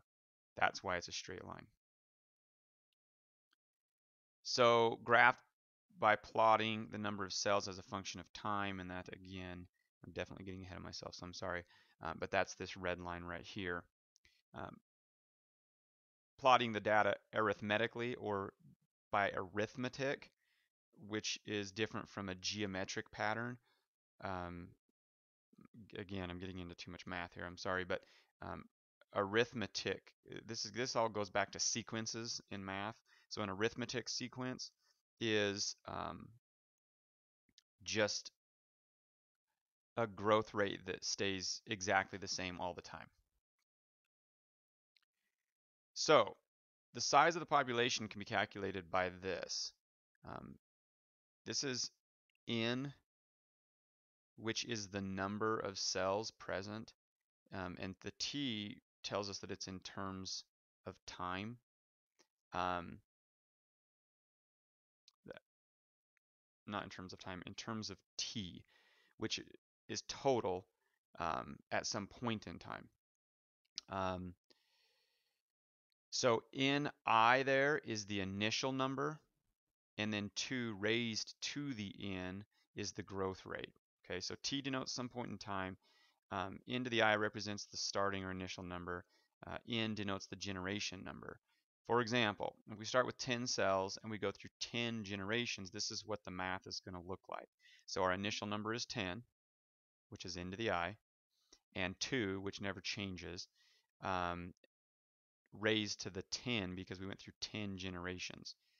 And we would end up, when you do this math, with 10,240 cells, which equals NT. Now, we can also rearrange these. For example, if we have 1,600 cells and 5 generations, we can figure out what we started with. So we just rearrange this uh, equation right here. So we know what we started with, and we know we have 2 raised to the 5th. So if we take and isolate this initial number here, by taking dividing both sides by 2 to the 5th, then we end up with nt over 2 to the 5th, which looks like this: 1600 divided by 2 to the 5th. And we know that if that's what we have now, we ended up with, or we began with 50 cells. So anyway, it just gives you an example. Probably not a bad idea to run through a couple of those on your own just to figure that out. So when we do these cultures to measure the numbers, we need to understand that these are closed systems. So that means they have a finite amount of nutrients and a finite amount of space. So they're not going to grow and grow and grow forever. At some point, something's going to slow the growth rate down. Another problem with a closed system is there's no mechanism for waste removal, and waste is toxic. And so when the toxicity levels build up, it inhibits the continued growth. So they don't continue to divide at their maximum rate. So the growth curve becomes this fairly predictable pattern um, when it's in a closed system. And so we have a process for measuring this. We first of all have to put some certain number of cells in a sterile medium so we don't get any contamination. Obviously, this just goes back clear back to like chapter 1 in culturing bacteria. We have to incubate it, and so it can go through several doubling times, right? And then we just sample this at regular intervals and plate them and count them. And we just plot that number over time, and then we can get an estimate of what the doubling time is of it. So when we put the colony, we start out with when we plate them, we assume that each colony is from one cell. Okay, if we have it diluted correctly, then each one of these dots is going to be from one cell. So this is a colony of cells. So we call that a colony forming unit, and this is what it should look like over time. Um, it should get more and more and more as the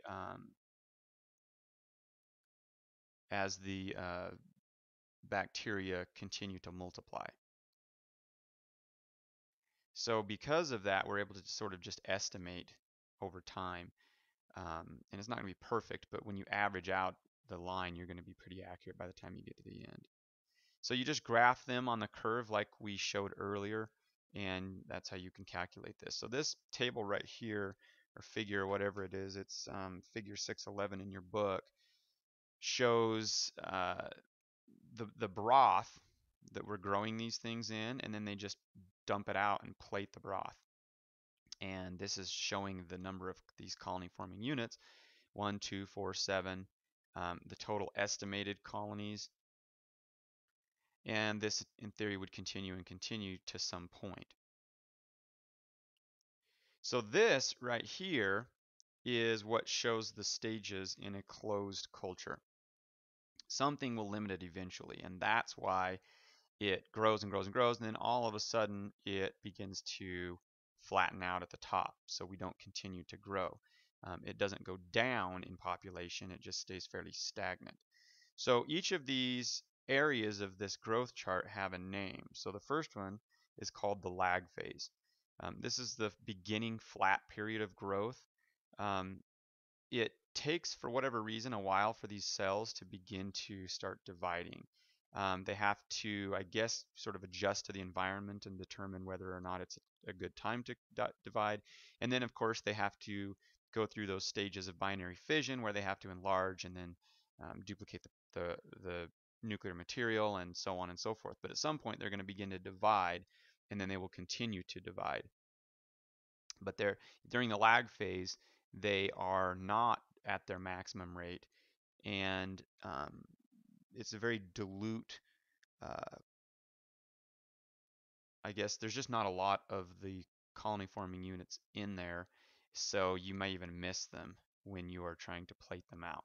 So it appears to be not growing. They're doing something, but it's kind of like interphase of mitosis. I mean, it doesn't look like something's going on, but there really is something going on. Okay, from there you go into the second one, which is the exponential growth phase. And this is what we said was also called the logarithmic phase, or the log phase, because we're measuring it in the powers. And that's why this is a straight line right here, because this is the log of the cells, meaning the power that the initial number is being raised to as we grow. So in this, uh, the actual number is geometrical, okay? So that's the population um, so of the actual cells, but the sequence of the log is arithmetic. So this will keep going on as long as there is adequate nutrients and favorable environment, meaning there hasn't been a huge buildup of toxic waste products and things like that. From there, we end up, though, eventually hitting this stationary growth phase, which is the flat one at the top, right? Um, this is where the cell birth and the cell death rates are equal. So however many number of cells we're multiplying by binary fission equals the number that is dying, okay? So we also begin to see a slowing down of the binary fission. And this is because of nutrients being depleted as well as oxygen, if this is an aerobic bacterium, and a buildup of the waste because of the excretion from the normal metabolism. That then leads us to the death phase. So the cells begin to die at an exponential rate, not necessarily the same rate that we grew in, because look, this steepness is not this. This is like a 45-degree angle. Well, it is a 45-degree angle. This is not a 45-degree angle, so it's not dying at the same rate that it was growing before. And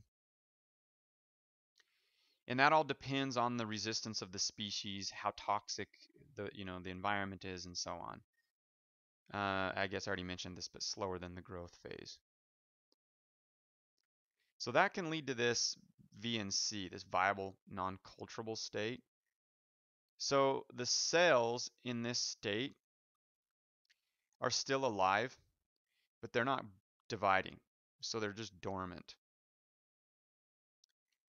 Because of this, they aren't going to grow in a culture, and they're going to appear to be, uh, it's going to appear that there's no cells still living, but there actually are. So I guess when conditions become more viable again, they will start to grow again. So why do we care about this? Um, some things that are important to understand is when these microbes are in an exponential growth phase, they're more vulnerable to antimicrobial agents and heat because they're actively growing. And so it's easier to disrupt the metabolism. And one important feature of this is that if a person is actively shedding bacteria in these early phases of an infection, they're more likely to spread infection. And so you hear people say, well, I'm not contagious. Well, what they're talking about is because they're in the end stages of this, and the cells are dying and not easily spread. So there are some machines that can be used rather than doing this by hand in order to look at the growth. One is called a chemostat, which is an automatic growth chamber. And what it does is it continues to give the bacteria a steady stream of nutrients and somehow siphons off the used media and I guess dead or older bacterial cells and somehow leaving the other bacterial cells. And what this does is stabilizes the growth rate. So they use this when they need to uh, create a massive number of um, bacteria in things like research.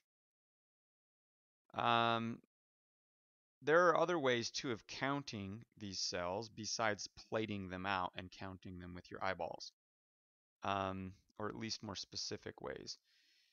One is by checking the turbidity, which is something called turbidometry. Meter means measure, right? So the turbidity is how cloudy the solution is, and it's assumed that what's making it cloudy is stuff dissolved in it, right? Which would be cells, bacterial cells. So the cloudier it is, the more bacterial cells we have in it. Another more specific way of counting is what we call direct cell count. So you still use a microscope, or this is where you use a microscope rather than looking at colony forming units, which are macroscopic. You can actually look at these under a microscope on this gridded slide.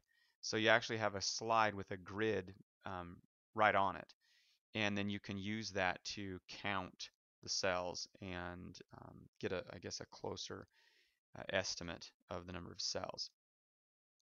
Another way of doing it is this thing called a culture counter.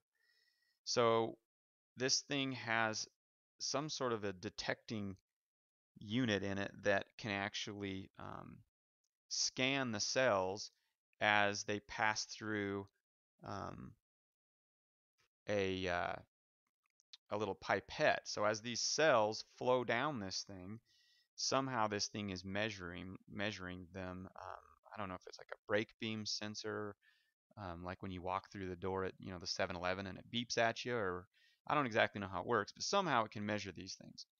A flow cytometer is similar to this, but somehow it can actually determine whether the cells are alive or dead.